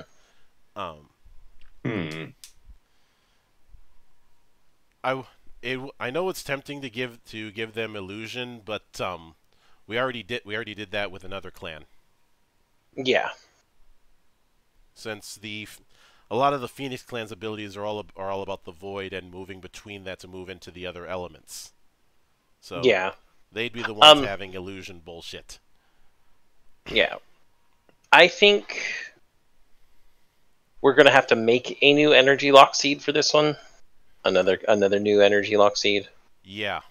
But we should up it from a normal Lockseed that's already existent, because there are plenty of normal Lockseed. There isn't an energy strawberry Lockseed. So you're thinking of strawberry energy? Yep, and strawberry energy Lockseed. Since we're going, full ham into Shinobis, we've already got someone else with a normal strawberry Lockseed, so we give them Shinobi, the strawberry energy Lockseed, for their Shinobi powers with their Shugenja. Yep. I also get the feeling that a hypothetical hypothetical Kamen Rider Bayushi would be the person who knows all of your dirty laundry, or at least everyone thinks that he does. The only people who know better are the dragons, but that's because the dragons are away from everybody else. When you describe this, for some reason, I just keep getting the picture of long sleeves and smiling faces.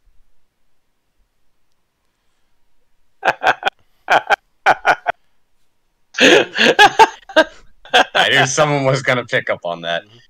But yeah, it is that sort of like, oh, I have nothing nefarious going on. You don't have to worry about anything. Buy my $5 karage. Yeah. Here's a picture of Bayushi in Council, made by Steve Argyle, who is awesome. Also, okay. I should long sleeves and smiling faces. I should note that in 4th edition, in 3rd edition, the Shoshiro school was referred to as the Shinobi school. In 4th edition, they changed it to Infiltrator. Which I know some people cried foul about that bit of a name change, but to be honest, it makes a bit more sense. And because of that, should we also have it that Bayushi is the classic master of disguise? Yes, absolutely. So no one knows who Kamen Rider Bayushi is. You have to suspect every Scorpion clan member. Or should we go as far as to say that he is the equivalent of Alpharius and Omegon, where every member of the Alpha Legion believes that they are Alpharius or Omegon? Yes. Yeah, I can go with that. It'd also be a good way to make everybody else paranoid about them. Then we get to the Unicorn Clan, which is the oddest duck among the clans, because that isn't their original name. Their original name is the Kirin Clan. Yes. And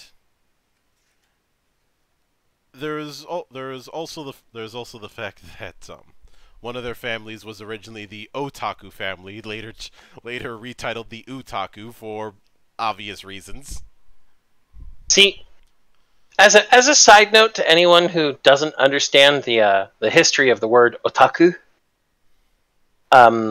most people only know the common usage of today, which is that it means over-obsessed fan, basically. Stans. To the point. Beyond stans. Otaku, the implication is that you are so over-obsessed to the point that you neglect your common responsibility. And that's never good, especially not in Japanese society. But the word otaku originally was just a second-person pronoun. It was the word you. Or they. Actually, I think it was a third-person pronoun as well.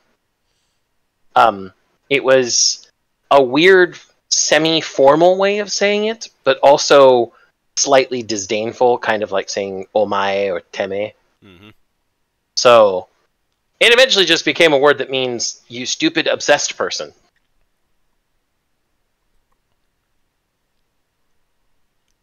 Yeah, pretty much, and that brings us to the now when it comes now I'd like to give a bit of background when it comes to the Unicorn Clan, just to make clear why they're the odd ducks, even compared to, say, the Mantis.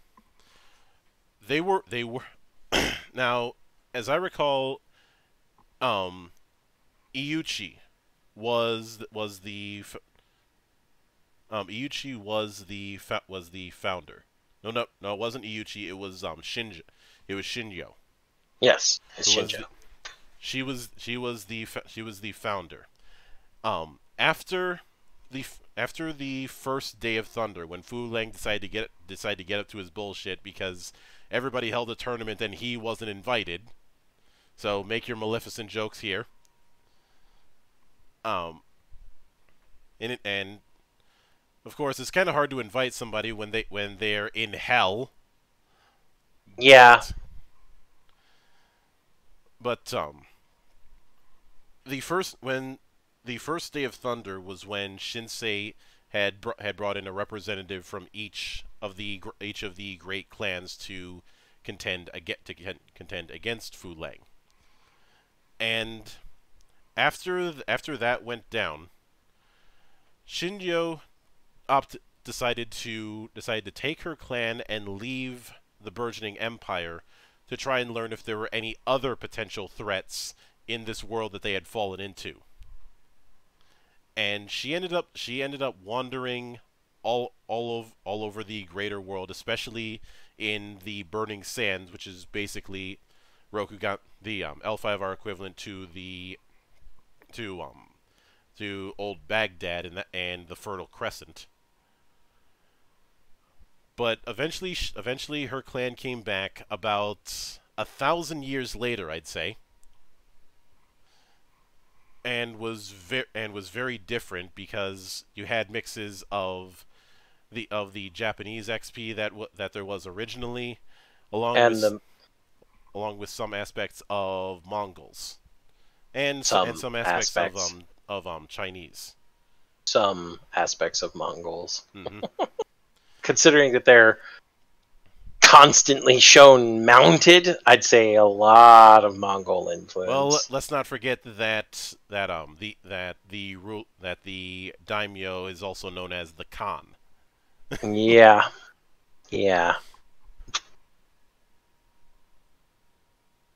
But they used scimitars. They wore fur. Even shook hands. Mm-hmm.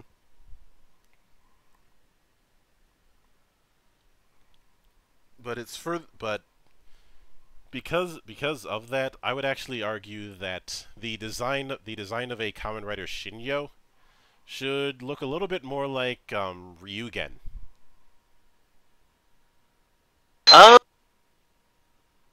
Because of the China thing?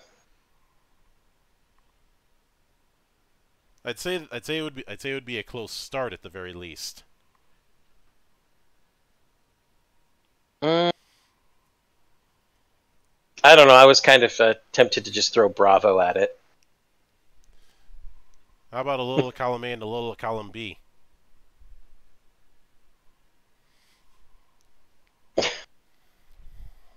What? What? How? I don't know. You're the mastermind here, not me. I don't... Oh my gosh. I think we lost Doku. I think he died. No, he's not dead. He's just drunk. That's also true. I was kidding with that. I do think that whatever design a Kamen Rider Shinjo would have, we need to have some degree of fur. Okay. Let me pull some stuff. Let me take a look at these.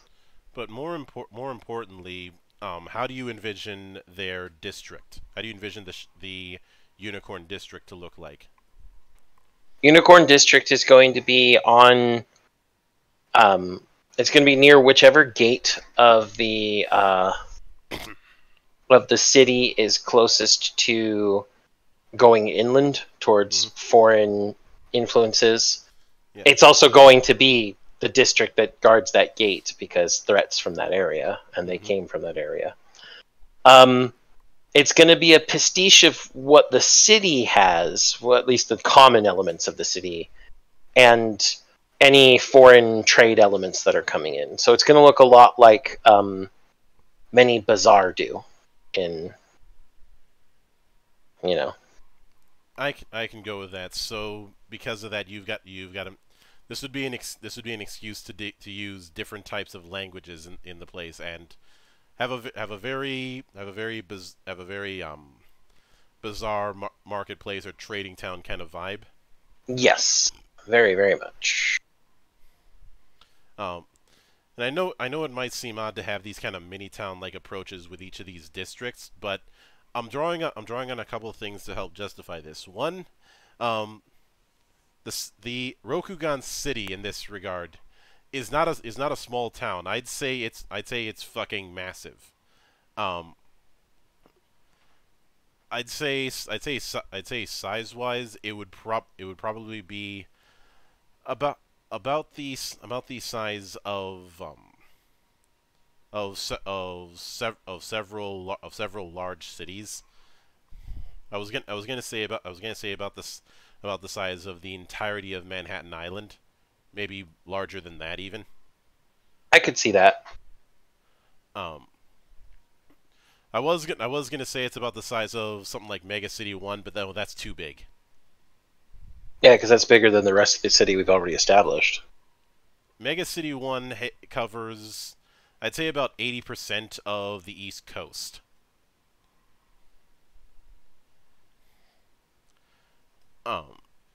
And the other bit of inspiration that I'm using as a point of reference is the various districts and their identities in Night City in the Cyberpunk games. Yeah. Which each of them is each of those districts is a mini town unto themselves. And I remember that Pondsmith had said that he used I think he said he used SimCity to create his idea of Night City, and his inspiration for that design was theme parks, which does make sense. You've got different themes in a given park. If you go to you'll have different sub areas if say you go to Disneyland or Universal Studios.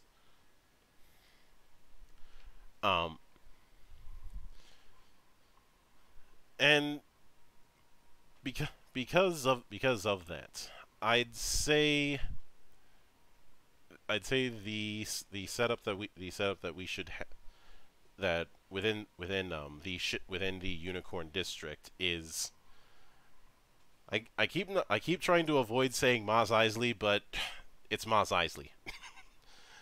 I can't avoid it. Or if we wanted to go with something that isn't Mos Eisley but is just as chaotic, the main city of Outworld during MKXL. Oh yeah, the last good MK. Because I know now that they've said that they're not doing any more work on MK11. I know that a 12 is going to be inevitable, but I don't have high hopes it's going to be good. And I know some people will bring up the outfit change. That this is another case of me bitching about the outfit changes. No, you'd wish that was the beginning and end of my complaint, because it doesn't because it's easier to counter me about that than it is about the mechanics. I don't want to delve too much into this, and I know that some people are going to defend it a bit much, but the problem that I had with MK11 was the whole fatal blow thing, making it very difficult to have comebacks. Which I think is the reason why people were watching less on Evo, because once somebody already had a lead, it was hard to come back from behind on that. But again, rails. Yes. Now, when it comes to this setup, I do get the feeling that there's probably a whole lot of bikers going up and down this particular district. If you want to have it that some of them go out on expeditions outside of the city from time to time, that can be one of those things that is talked about but is never shown. Like you might have somebody in a tavern talking up their what they saw outside on one of their trips with a gang. Mm-hmm. But obviously it's I know there's always the argument of show don't tell, but this is I think this is a suitable exception, because we're trying to keep everything within the city. Yeah.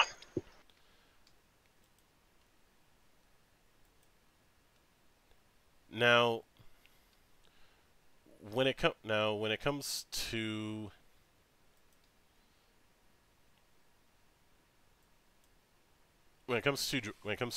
the setup of our Shinyo, we can't using a Naginata wouldn't work.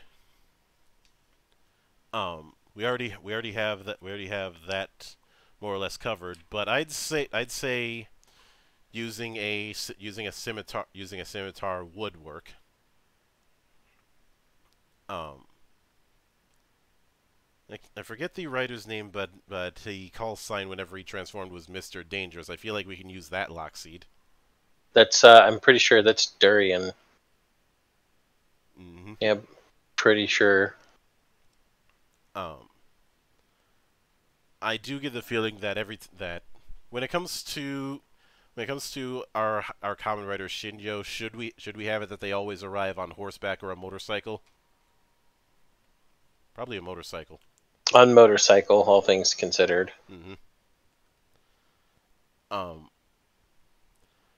Yeah, it's Durian Arms, Mr. Dangerous. Yep.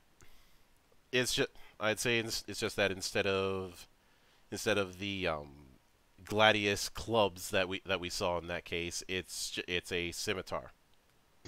Well, I mean, it'd be really easy to just change it to two scimitar from the Durinoko to Durisimi to be Durian scimitars. Yeah. And that can work. We don't even really have to change much of anything.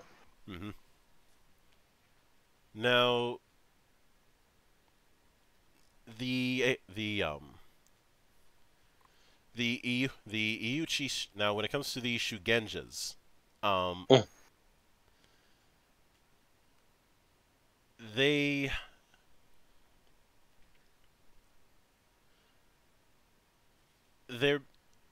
their big thing is we can't really give them wind. We can't really go with wind manipulation because we already gave that to the crane. Well, the Iuchi Shigenja are water affinity, but the real thing is that their magic is not based on the same type of magic as the rest of the Rokugani. Yeah. It's name magic. Except, and that if we go with that route, then there's the question of how do we integrate name magic into this kind of thing.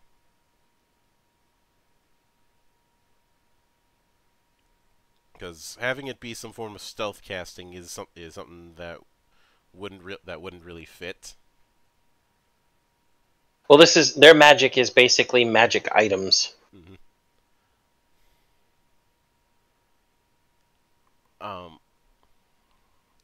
Like, for example, Meishodo can basically make any spell.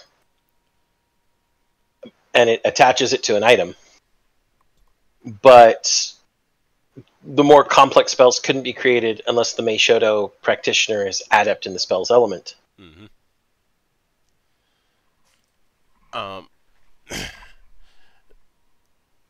And without the trinket, a Meishodo can't actually cast magic. Yeah, I would say that their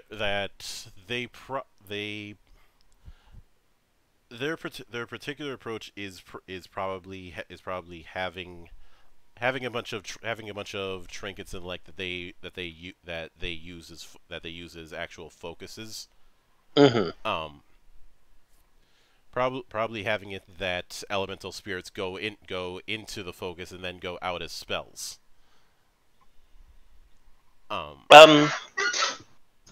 And the spells on the trinkets couldn't be modified. They were cast at the most basic level.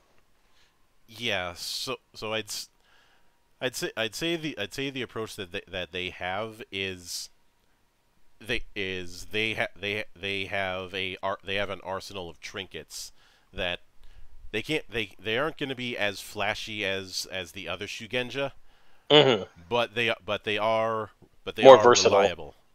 They are reliable and far more versatile. I'd say that's the best way to make them work because they're very much a tricky affair. And I haven't covered gender with a lot of these, but I do feel like the Shinjo writer should be a woman because of the Utaku battle maidens. That and the fact that the actual Shinjo in L5R was a very very overprotective sister. Yep. Now I know that the score. Now what I'm trying to find is the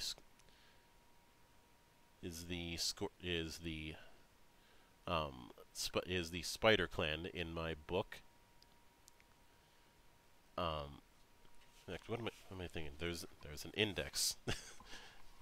Dumbass. Let's see.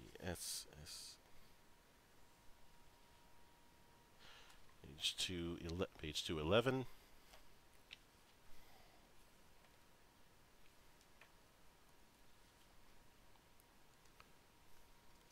Okay, and it's the book of. So the Spider Clan. Yes. I would probably have. Again, the idea that I have with the Spider Clan in this regard is that they have the most dubious allegiance. Their abilities are clearly tied to the Shadowlands, but well, they swore fealty to Daigotsu, who is the master of the Shadowlands. I do want to keep the idea that he is a master in exile. But I'd also like to go with the idea that he is trying to integrate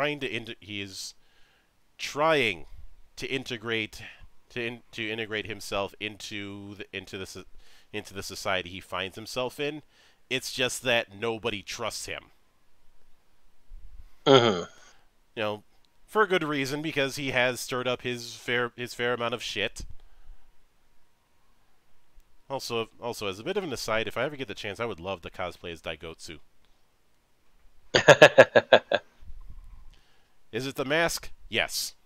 Yes, it is. But in fact there was an old character in my .hack days that I had artwork of that was wearing that mask. And because of the big amount of white hair, everybody kept confusing him with Jiraiya.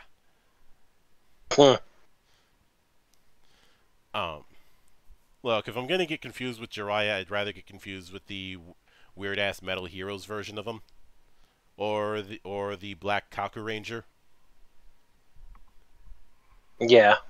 But that's just me, and yeah, I not too long ago I looked back and watched what I could find of Jiraiya. That series was weird. Even by Metal Heroes standards, that's.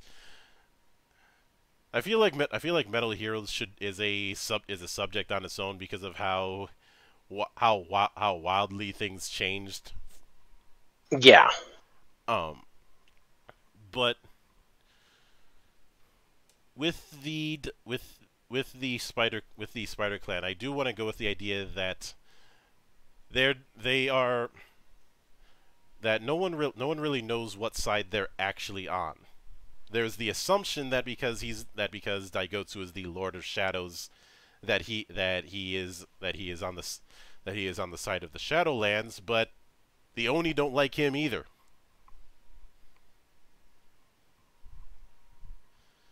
Kind of go with the idea of him wanting to get his throne back, and has to deal with, well, being in the city. But I'd say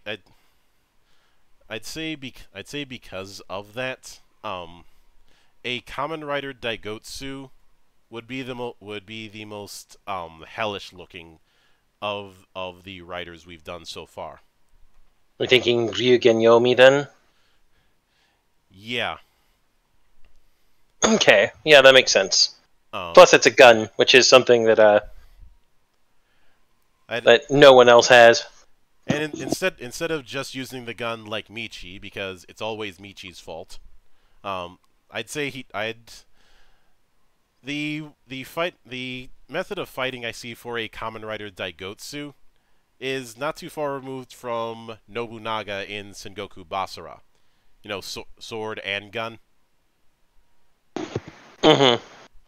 I know that in Nobunaga's case in that game, he was using a shotgun, and in some cases, especially in the anime, his cape as a weapon, or especially in the anime, his voice as a weapon because because it's Wakamoto. whose voice is enough to. Well, I'll put it this way. When he was practicing his Cell voice, some of the kids in his neighborhood overheard him talking and thought Cell was in the house. Yep. But whenever it comes to grand villain voices, he's always the guy to call on. That's very true. Mm-hmm.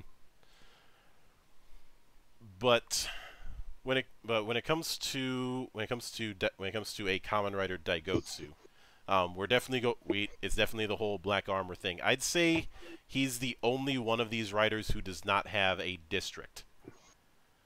Well, yeah, because the Shadowlands are not a district, and the Spiders, even after becoming a great clan, went and opened the Spider's web in the forest. Yeah. So I would say that instead of that, he just has agents and the like all over the city. Yeah. But in terms of where the actual Daigotsu is, that is a very closely guarded secret. Which, if I want to go for maximum irony, I could easily have him hiding underground the Imperial territories. But I'd say instead there's a underground network in the city, and he comes and goes into those areas. So he's the florist of Sai. I suppose. And because of that, there's no real signature weapon when it comes to the Daigotsu Bushi school. Their main gimmick is being able to weaponize Shadowland's taint. Yeah. because of that. Well, we already covered that with the whole gun, but I'd say whenever he shows up, there's definitely a aura in the area. Yeah. The whole killing intent cliche in anime. I know what you're talking about. Go with that. If we need to have black energy going all over the place and Kansen showing up instead of Kami, we can go with that as well. But basically, when he shows up, things are about to go south.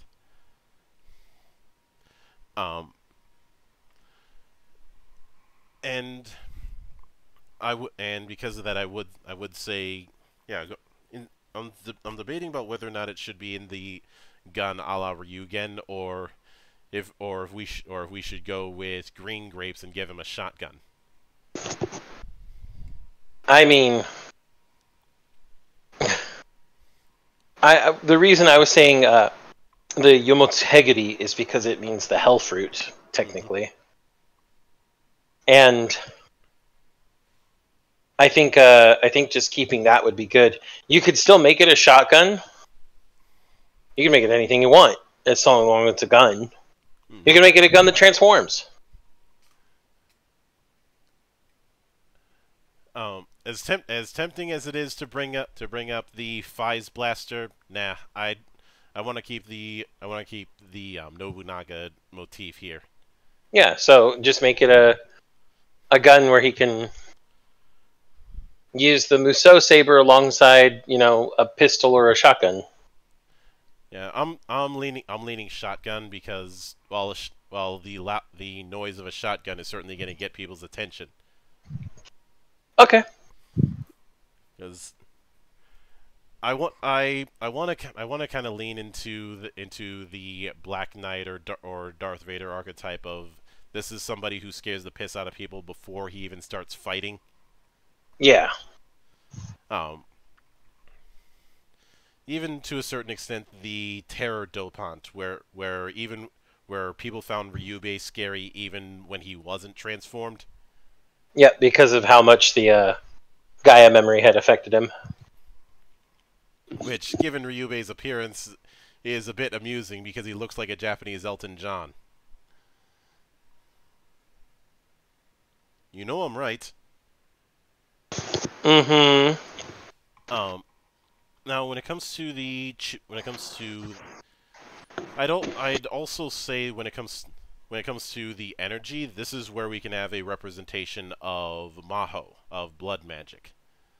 And I was gonna use the blood orange in this case, but we already did that. Well, we did the normal blood orange, not an energy blood orange. Yeah, I'd say this would be blood orange energy. Yep. Okay, blood orange energy Lockseed it is. Mm-hmm. But the other thing that I'm thinking of is I loved the imagery of the Spider Clan monks. I'm tempted to keep something like that, or there are certain oni that work for Daigotsu as his right hands, who might show up to bail out one of the other riders and then disappear. Yeah.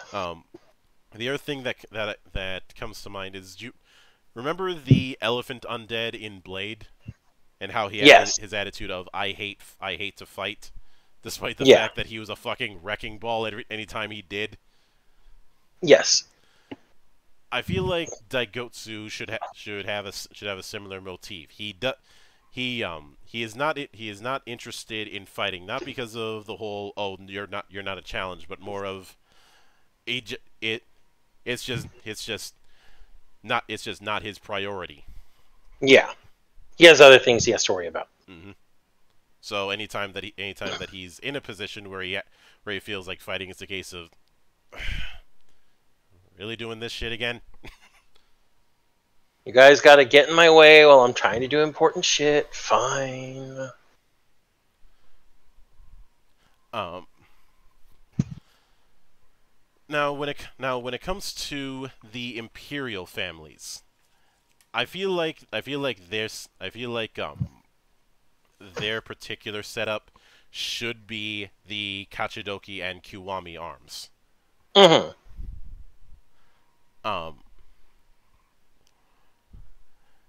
And I will admit I have a fondness for the overall kit of the Kachidoki arms, because you have the DJ gun, you have the flags, and it just comes off like this is the heavy equipment setup. Mm-hmm. And now let me dig. So page 227. So let me 220. So there are three Imperial. Now, when it comes to the Emperor itself, we can probably go with the fact that Emperor is just a title to the person who basically runs the town, runs the entire city. Yeah. He's our city official, our city governor of some sort. Mm-hmm. Should we go with Hante, Totori, or Iweko? For our ruler? Yeah. Well, if Daigotsu is around, and we've established that he is, the Hante have already fallen. Yeah, they're wiped out. He's the last Hante. Mm-hmm.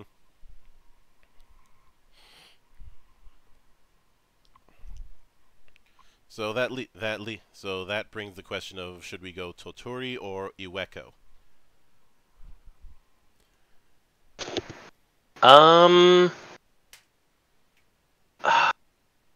Let me check something real quick.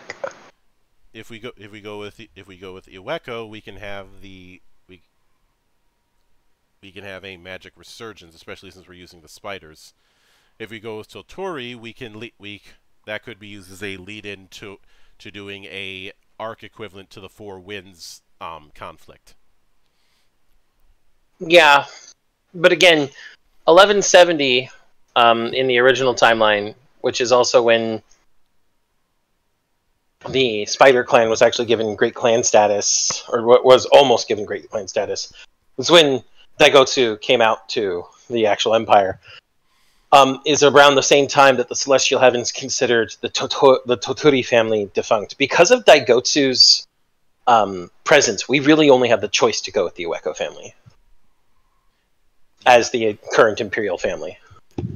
Yeah, that said, I could easily see a bit of an arc where you have four candidates for Emperor. Each of them trying to curry favor with the clans and with their riders. Mm-hmm.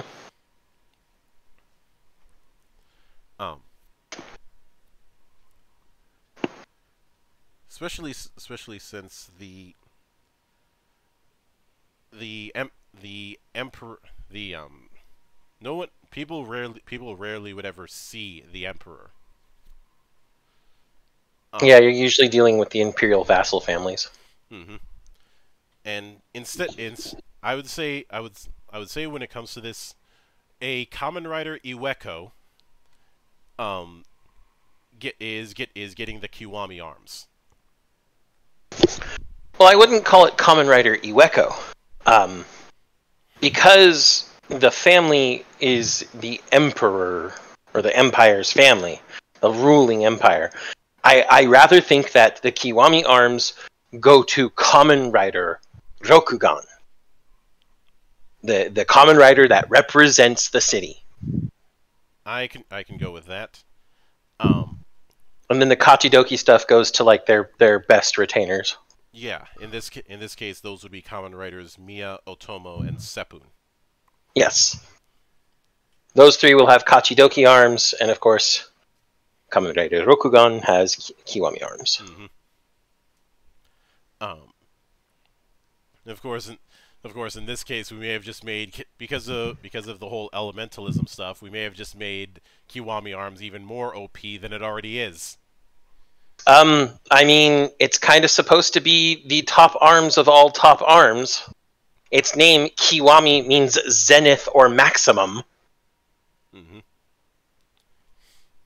Or extreme, however you want to look at it. I choose to go with zenith because it would certainly fit, especially since because of the fruit Jesus memes that came out afterwards, and the fact that one of the better bits of fan art, what I can simply describe as "So as I pray, unlimited fruit works."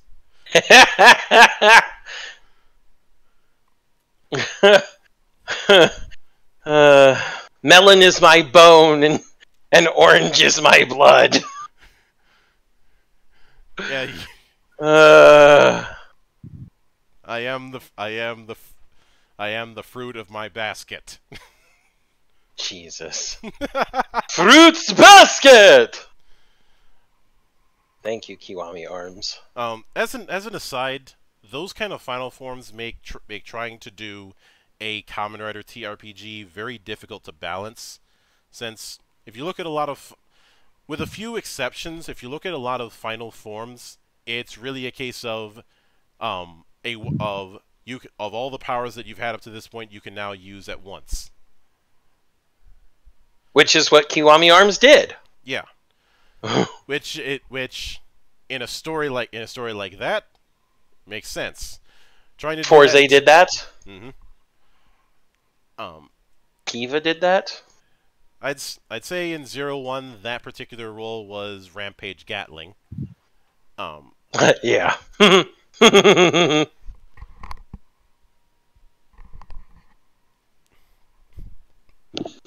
Now it's something that's not extremely commonplace, but it's commonplace enough. But the problem is trying to balance that kind of thing for a party. Which is why I've said for the longest time that trying to do a Kamen Rider RPG is a lot more difficult than it might appear.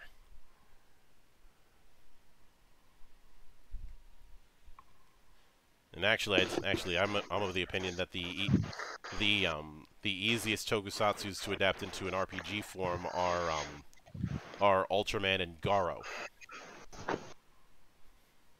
Ultraman and Garo?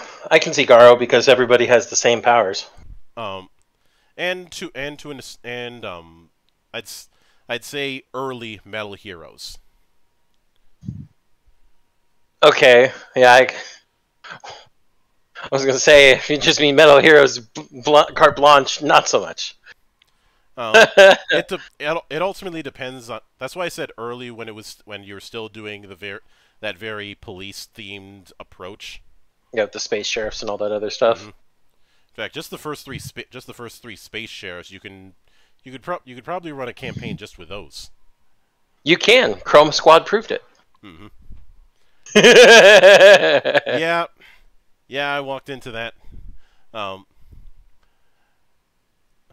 Also, when it comes to the Chroma Squad game, fuck you, Saban. Why are we saying "fuck you, Saban" to them about that? They had issues with the game saying it was inspired by Power Rangers. Almost got a bit Sue happy. Good thing they didn't, because that game is fantastic. Yes, but getting back on track. Yeah. When it comes to trying to build this kind of thing into a series, a lot of times, I'd say with only a couple exceptions, the primary writer is somebody who's outside of this kind of society that they end up falling into.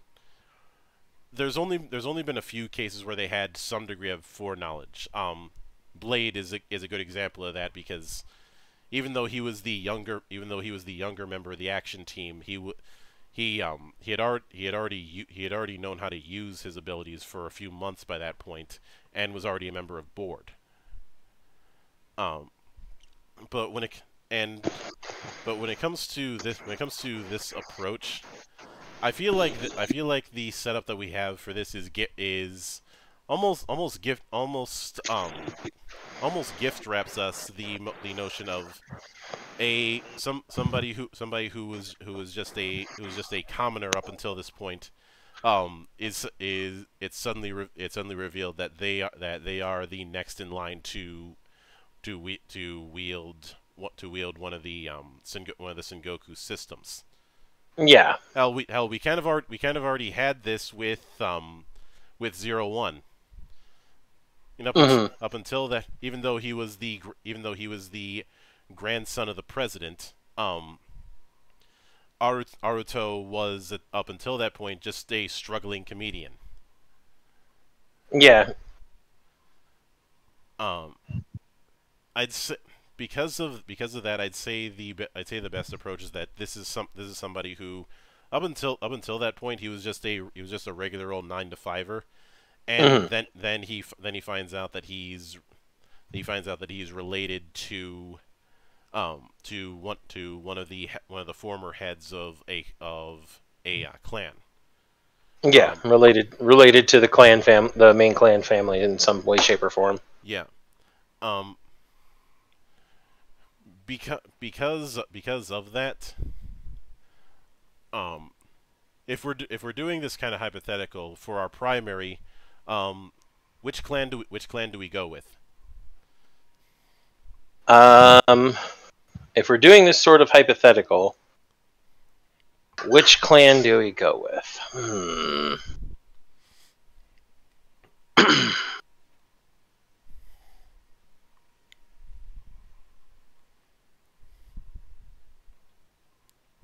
He's a normal Joe,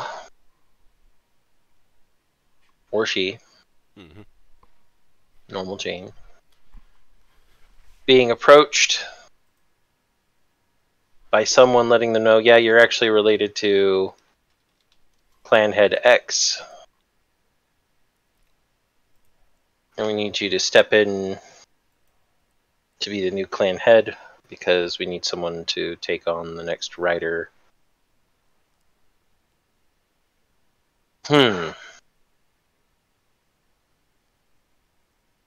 That's actually really hard.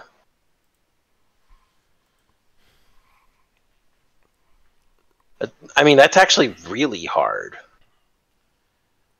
The one that I'm thinking of is Mantis. That's the one that comes at me the most. I could see Mantis. I could also see Scorpion.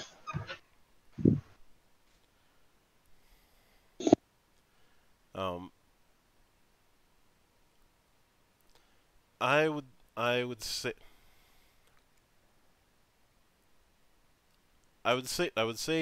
in this case, there's a bit of baggage with using Scorpion, and that's the reason why I went with Mantis. Since Mantis is arguably the most down to earth of the clans.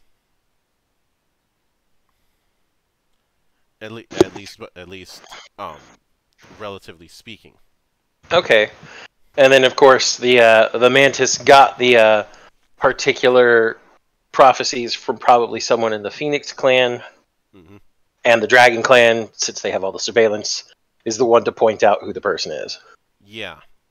So I'm working together between some clans, even though they all mistrust each other a lot, because it was so important this had to be done.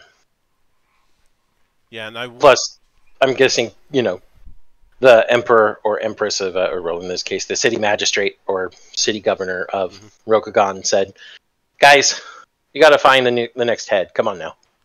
Mm-hmm. And because of I know we said we'd skip over the minor clans, but I could easily see them being the equivalent of people running small businesses. You know, they handle small scale events, nothing big. I'd say akin to the people who just handle petty crime in Hero Society in Hiroaka, or the lower class heroes in One Punch Man. So they're essentially all the normal Kurokages. Got it. Yeah, it's just that they don't all look the same. We're not dealing with the full-on mass-produced, but but they are on that particular tier. I would say you have a bit of that and a bit of the DIY approach that you see in tuner culture, where they essentially have the Lockseed of a Kurokage, but they've all modded it to suit them personally. Yeah, and it's only the clan heads that have these Lockseeds anyway.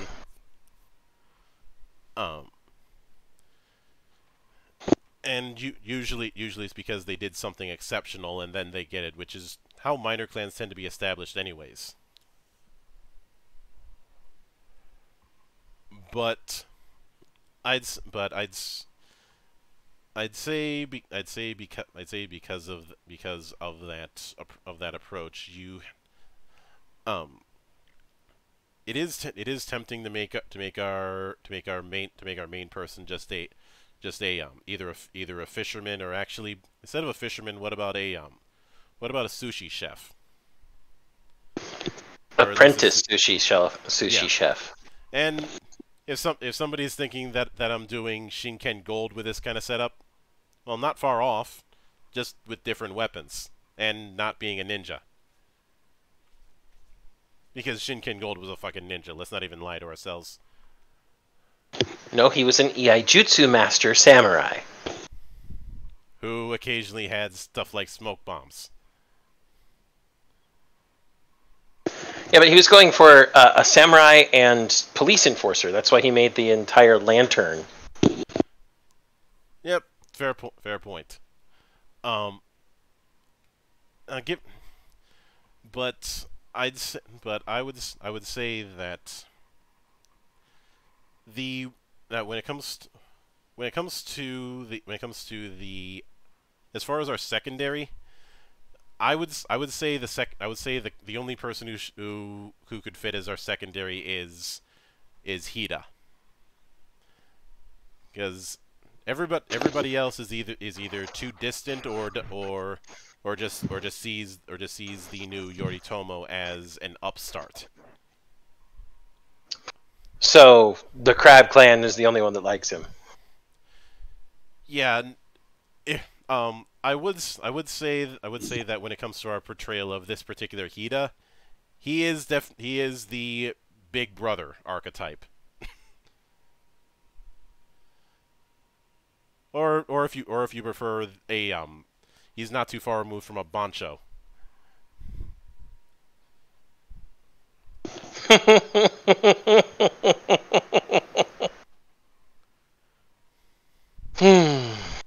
You know, he looks out for his underlings, but he doesn't take anybody slacking off, and doesn't take it, and takes even his approach with the other clans is, you all are a bunch of pretty boys, and I hate the sight and sound and smell of you. Now let's get something done before I decide to throw something at you. I hate all of you, and if you don't start helping, I'm gonna punch all of you. How's that sound? If I need to use a more contemporary example, John Adams.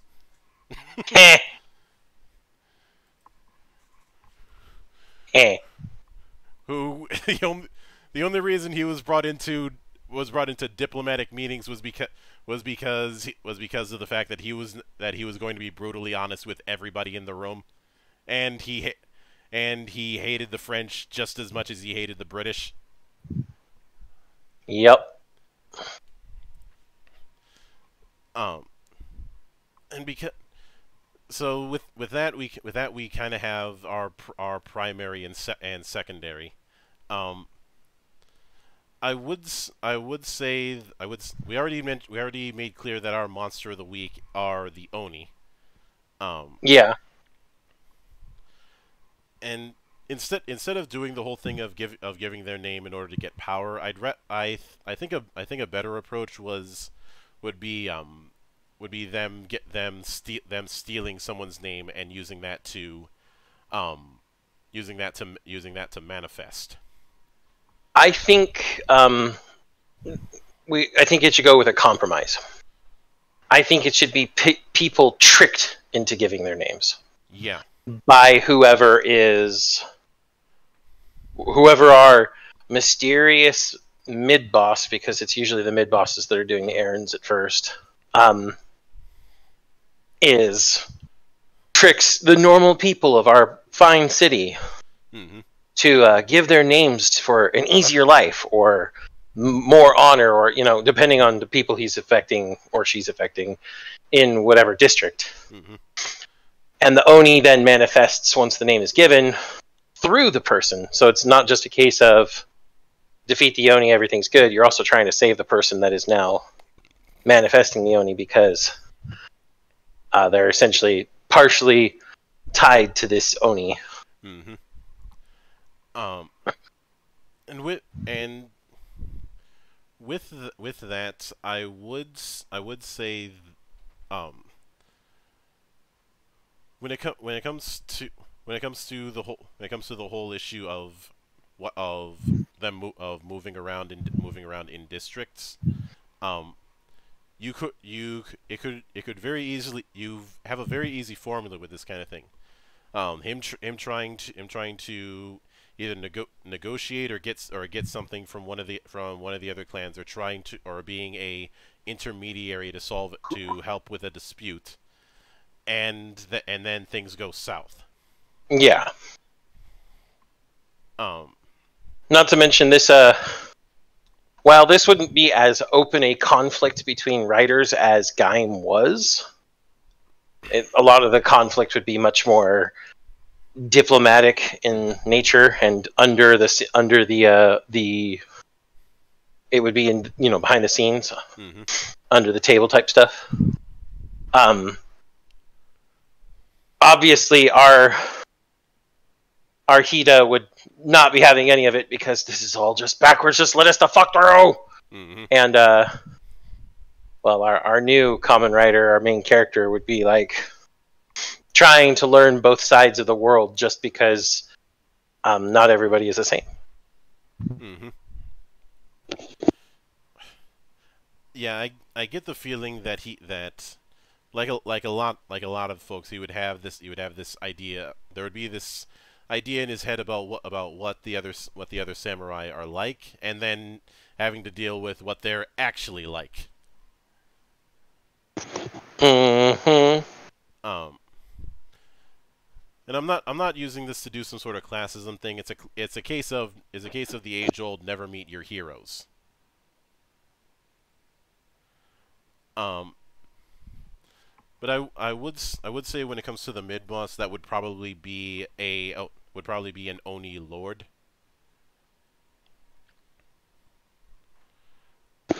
Yeah. Now, one other thing I'm considering is, at a midpoint escalation, should we have it that after years of wandering, Rosaku makes his appearance? I'm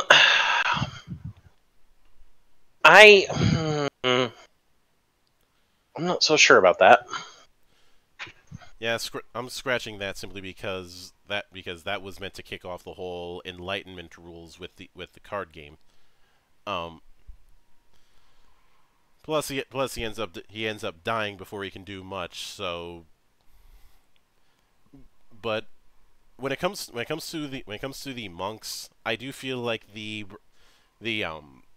Brotherhood of Shinsei should be our equivalent of the local police. Yeah.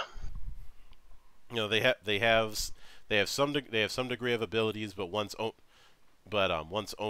they focus on helping out everyday people.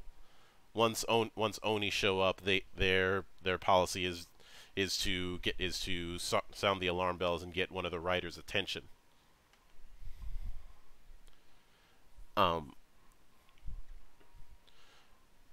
But when it comes to the mid-season escalation, I do feel like instead of using Rosaku, I feel like that's where Daigotsu should make his appearance known.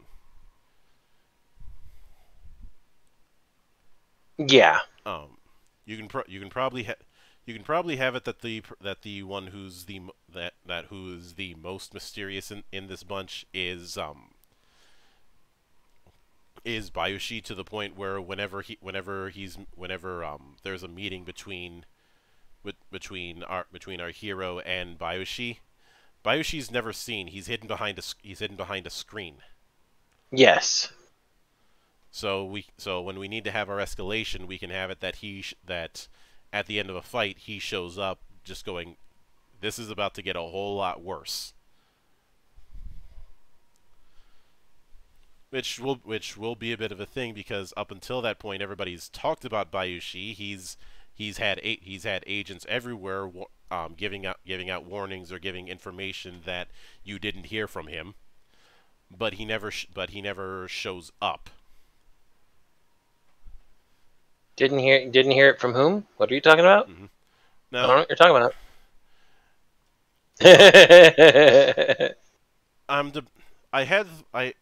Of course there is the whole thing of, isn't the whole mysterious thing more of Togashi's deal? Togashi is somebody who, the Dragon District certainly has that degree of mystery, but not in the same way. So this is something that would, the idea of finding hidden threats is very much a Scorpion thing. Yes.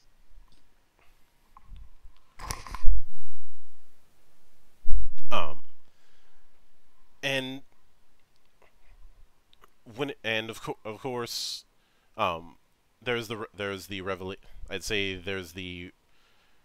revelation where Daigotsu's agents start showing up, and then Daigotsu himself makes his appearance. Where you end up getting the revelation that he was the Lord of Shadows, but he was kicked out. And the Oni Lord, who's currently running things in the Shadowlands, is his enemy, but he's no saint.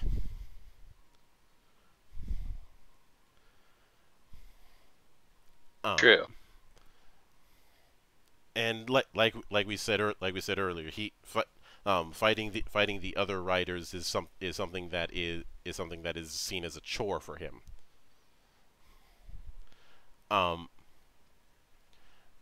I would say that when it comes to escalating things further, the end of that particular arc would be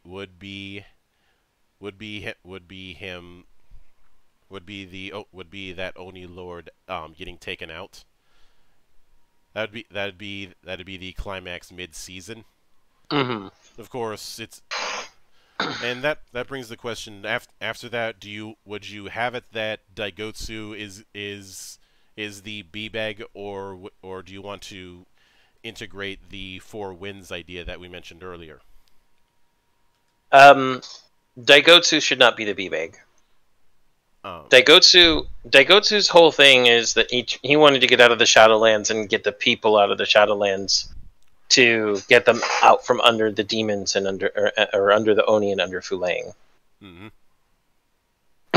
So he should be an anti-hero for sure, but not the B-bag. He seems like it at times, because some of the things he does don't seem conducive to the rest of the clans or even the city. But that's probably because he's following some sort of prophecy, which is something that should be hinted at maybe a couple times. Yeah. The Four Winds might be a good idea. Or...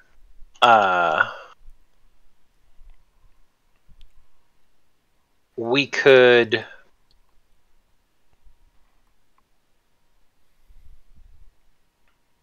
We could also have it so that another champion of Jigoku has been selected. Maybe Fu Leng is coming back. Maybe Kalima. Maybe some other evil thing. I'm more in the vein of wanting to use Fu.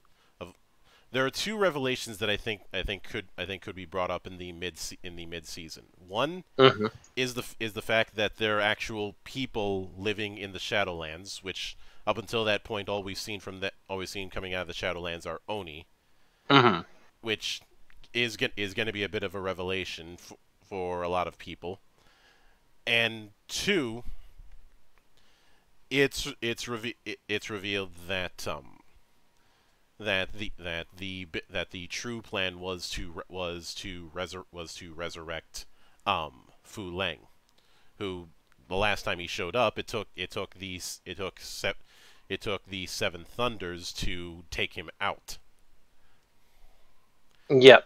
And even then, it wasn't permanent. So of course, once it gets out among the other writers that Fu Leng is coming, I'd say that's when you'd integrate something like I'd say instead of the Four Winds, make that kind of thing a candidacy arc, i.e., trying to decipher who the Thunders are. Since obviously the Oni would want the Thunders taken out, or at the very least, and even if they're not the individual people, you could have it that the Thunders are some sort of hidden weapon that Shinsei had made. Yeah. Which I actually think would be better because you're not doing the whole transferring the rider ability to one of the Thunders. Yeah, that seems like a better idea. Yeah. And I would say in that regard, there's a bit of a race to find where the Thunders are and guard them for when the time comes, and also to get the other clans to stop bickering for once. And I'd say it's in this situation that Kamen Rider Rokugan starts to make his appearance. His or her. You know, as a sign of you guys need to knock this shit out, because when Fu Leng shows up, nobody's gonna survive. Yeah. Whereas Daigotsu has a hidden plan yet again. If we go into the whole death of Fu Leng arc that Daigotsu goes through. Yeah, I would say that the big thing that's causing them to bicker in the second half is what to do about the humans in the Shadowlands. Do we just leave them there? Do we try and take them into the city? Yeah, and the Mantis, especially with our main character, would not be willing to abandon them. Mm-hmm. Whereas a lot of the, I'd also say that Hida would also be opposed to just leaving them there because well his family was front and center during the worst of the incursions. Yeah. And as much as he hates the Oni, he's not Alexander Anderson, I'll put it that way. He's not It's not a he isn't doing a kill them all and let the gods sort out the rest. I actually think the Firehawks might be a better example of this kind of thing. But unfortunately they're all outvoted because everybody else doesn't see it that way for one reason or another. Even if it's because the clans are a bunch of bickering ninnies. I'd say the only other person who would be on their side in this would be Shinjo. Shinjo? Yeah. From Unicorn? Yeah, probably. Largely because of a similar kind of background, since they took other people in and it ended up enriching their clan. Mm-hmm. But of course the crane wouldn't have it because it's you'd have cases where some people wouldn't take it because of social issues, whereas other people, like say the dragon, would be far more altruistic about their reasoning. Mm-hmm. But the bottom line is, for one reason or another, the answer is no. Yeah. And I'd go with the and once these things reach a boiling point, that's when you can do the whole thing of Rokugan making an appearance and demanding that they stop bickering and look for the thunders. Mm-hmm. Which is what the crux of the second half would be, is looking for them. And it is tempting to have that be a upgrade item. But in truth I'd rather just have it as that each of the thunders is the original version of the Sengoku driver.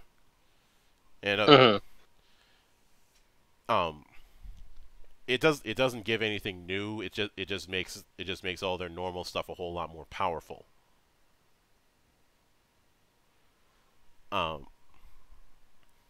Is the idea that I'm going with is that the current form of the Sengoku driver is dialed down from the originals so that it'd be easier to use. Because they were made to fight Oni, not a god.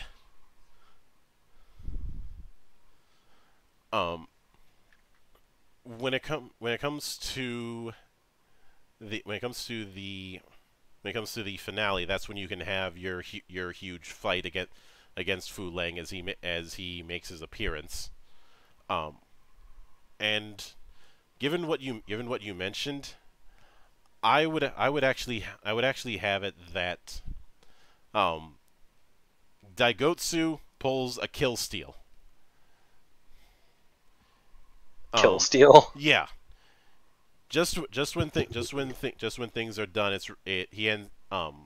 he ends up completely draining Fu Leng's power and becomes the new kami of the Shadowlands. Yeah, the master of Jigoku. Mm-hmm. However, I'm not using this to make him the B-bag. It's more of, in doing this, he basically wipes out the demons and closes off the Shadowlands. Yeah.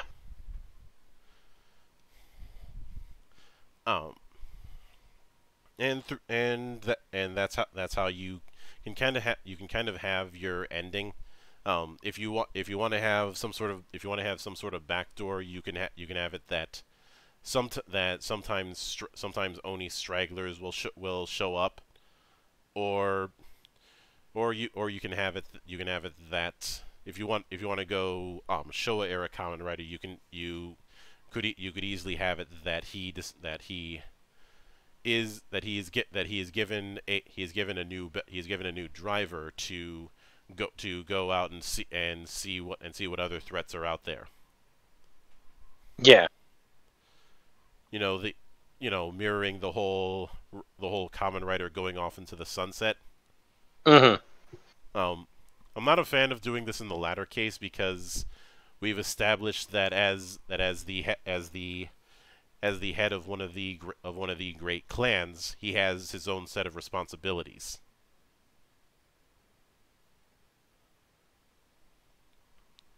But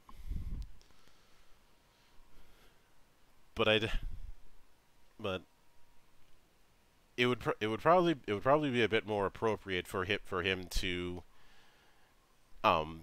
make a bit of a move in setting someone up as the first Emerald Magistrate, or essentially convincing Rokugan to set up a magistrate system so that people can defend the city without having to worry about whether or not they can go into this or that district.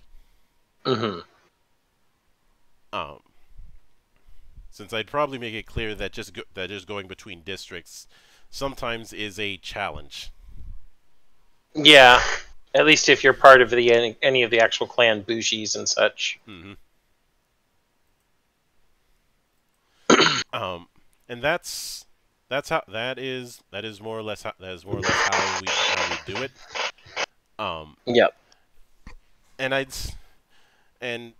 say that's enough material to run 50 episodes, plus a movie if we're feeling generous.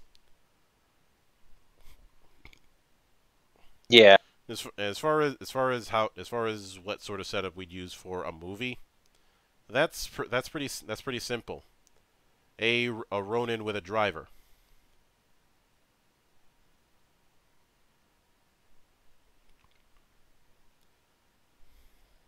You know, somebody likes. I keep thinking it's Yatsu, but that's not, the Yotsu, which for a while they were a Ronin family until they were given minor clan status. Mm-hmm. You can just have them as one who's a bit of a anti-villain. You know, somebody who has good intentions. He just doesn't have all the facts. Yeah. But of course when it comes to integrating this kind of thing into some sort of, well, I was gonna ask how you'd integrate this into some of the established writers, but I hate the spring movies, so we're not doing that. But that is going to do it for this particular adventure within the watch. Next week we'll be doing something equally crazy, and I hope you all will look forward to that. And of course, there's plenty of stuff going down over the next few days, as there always is here on the open bar of the internet. But until then, on behalf of the good brothers present and not present, my name is Mildra. I am your gaming monk, and join the watch.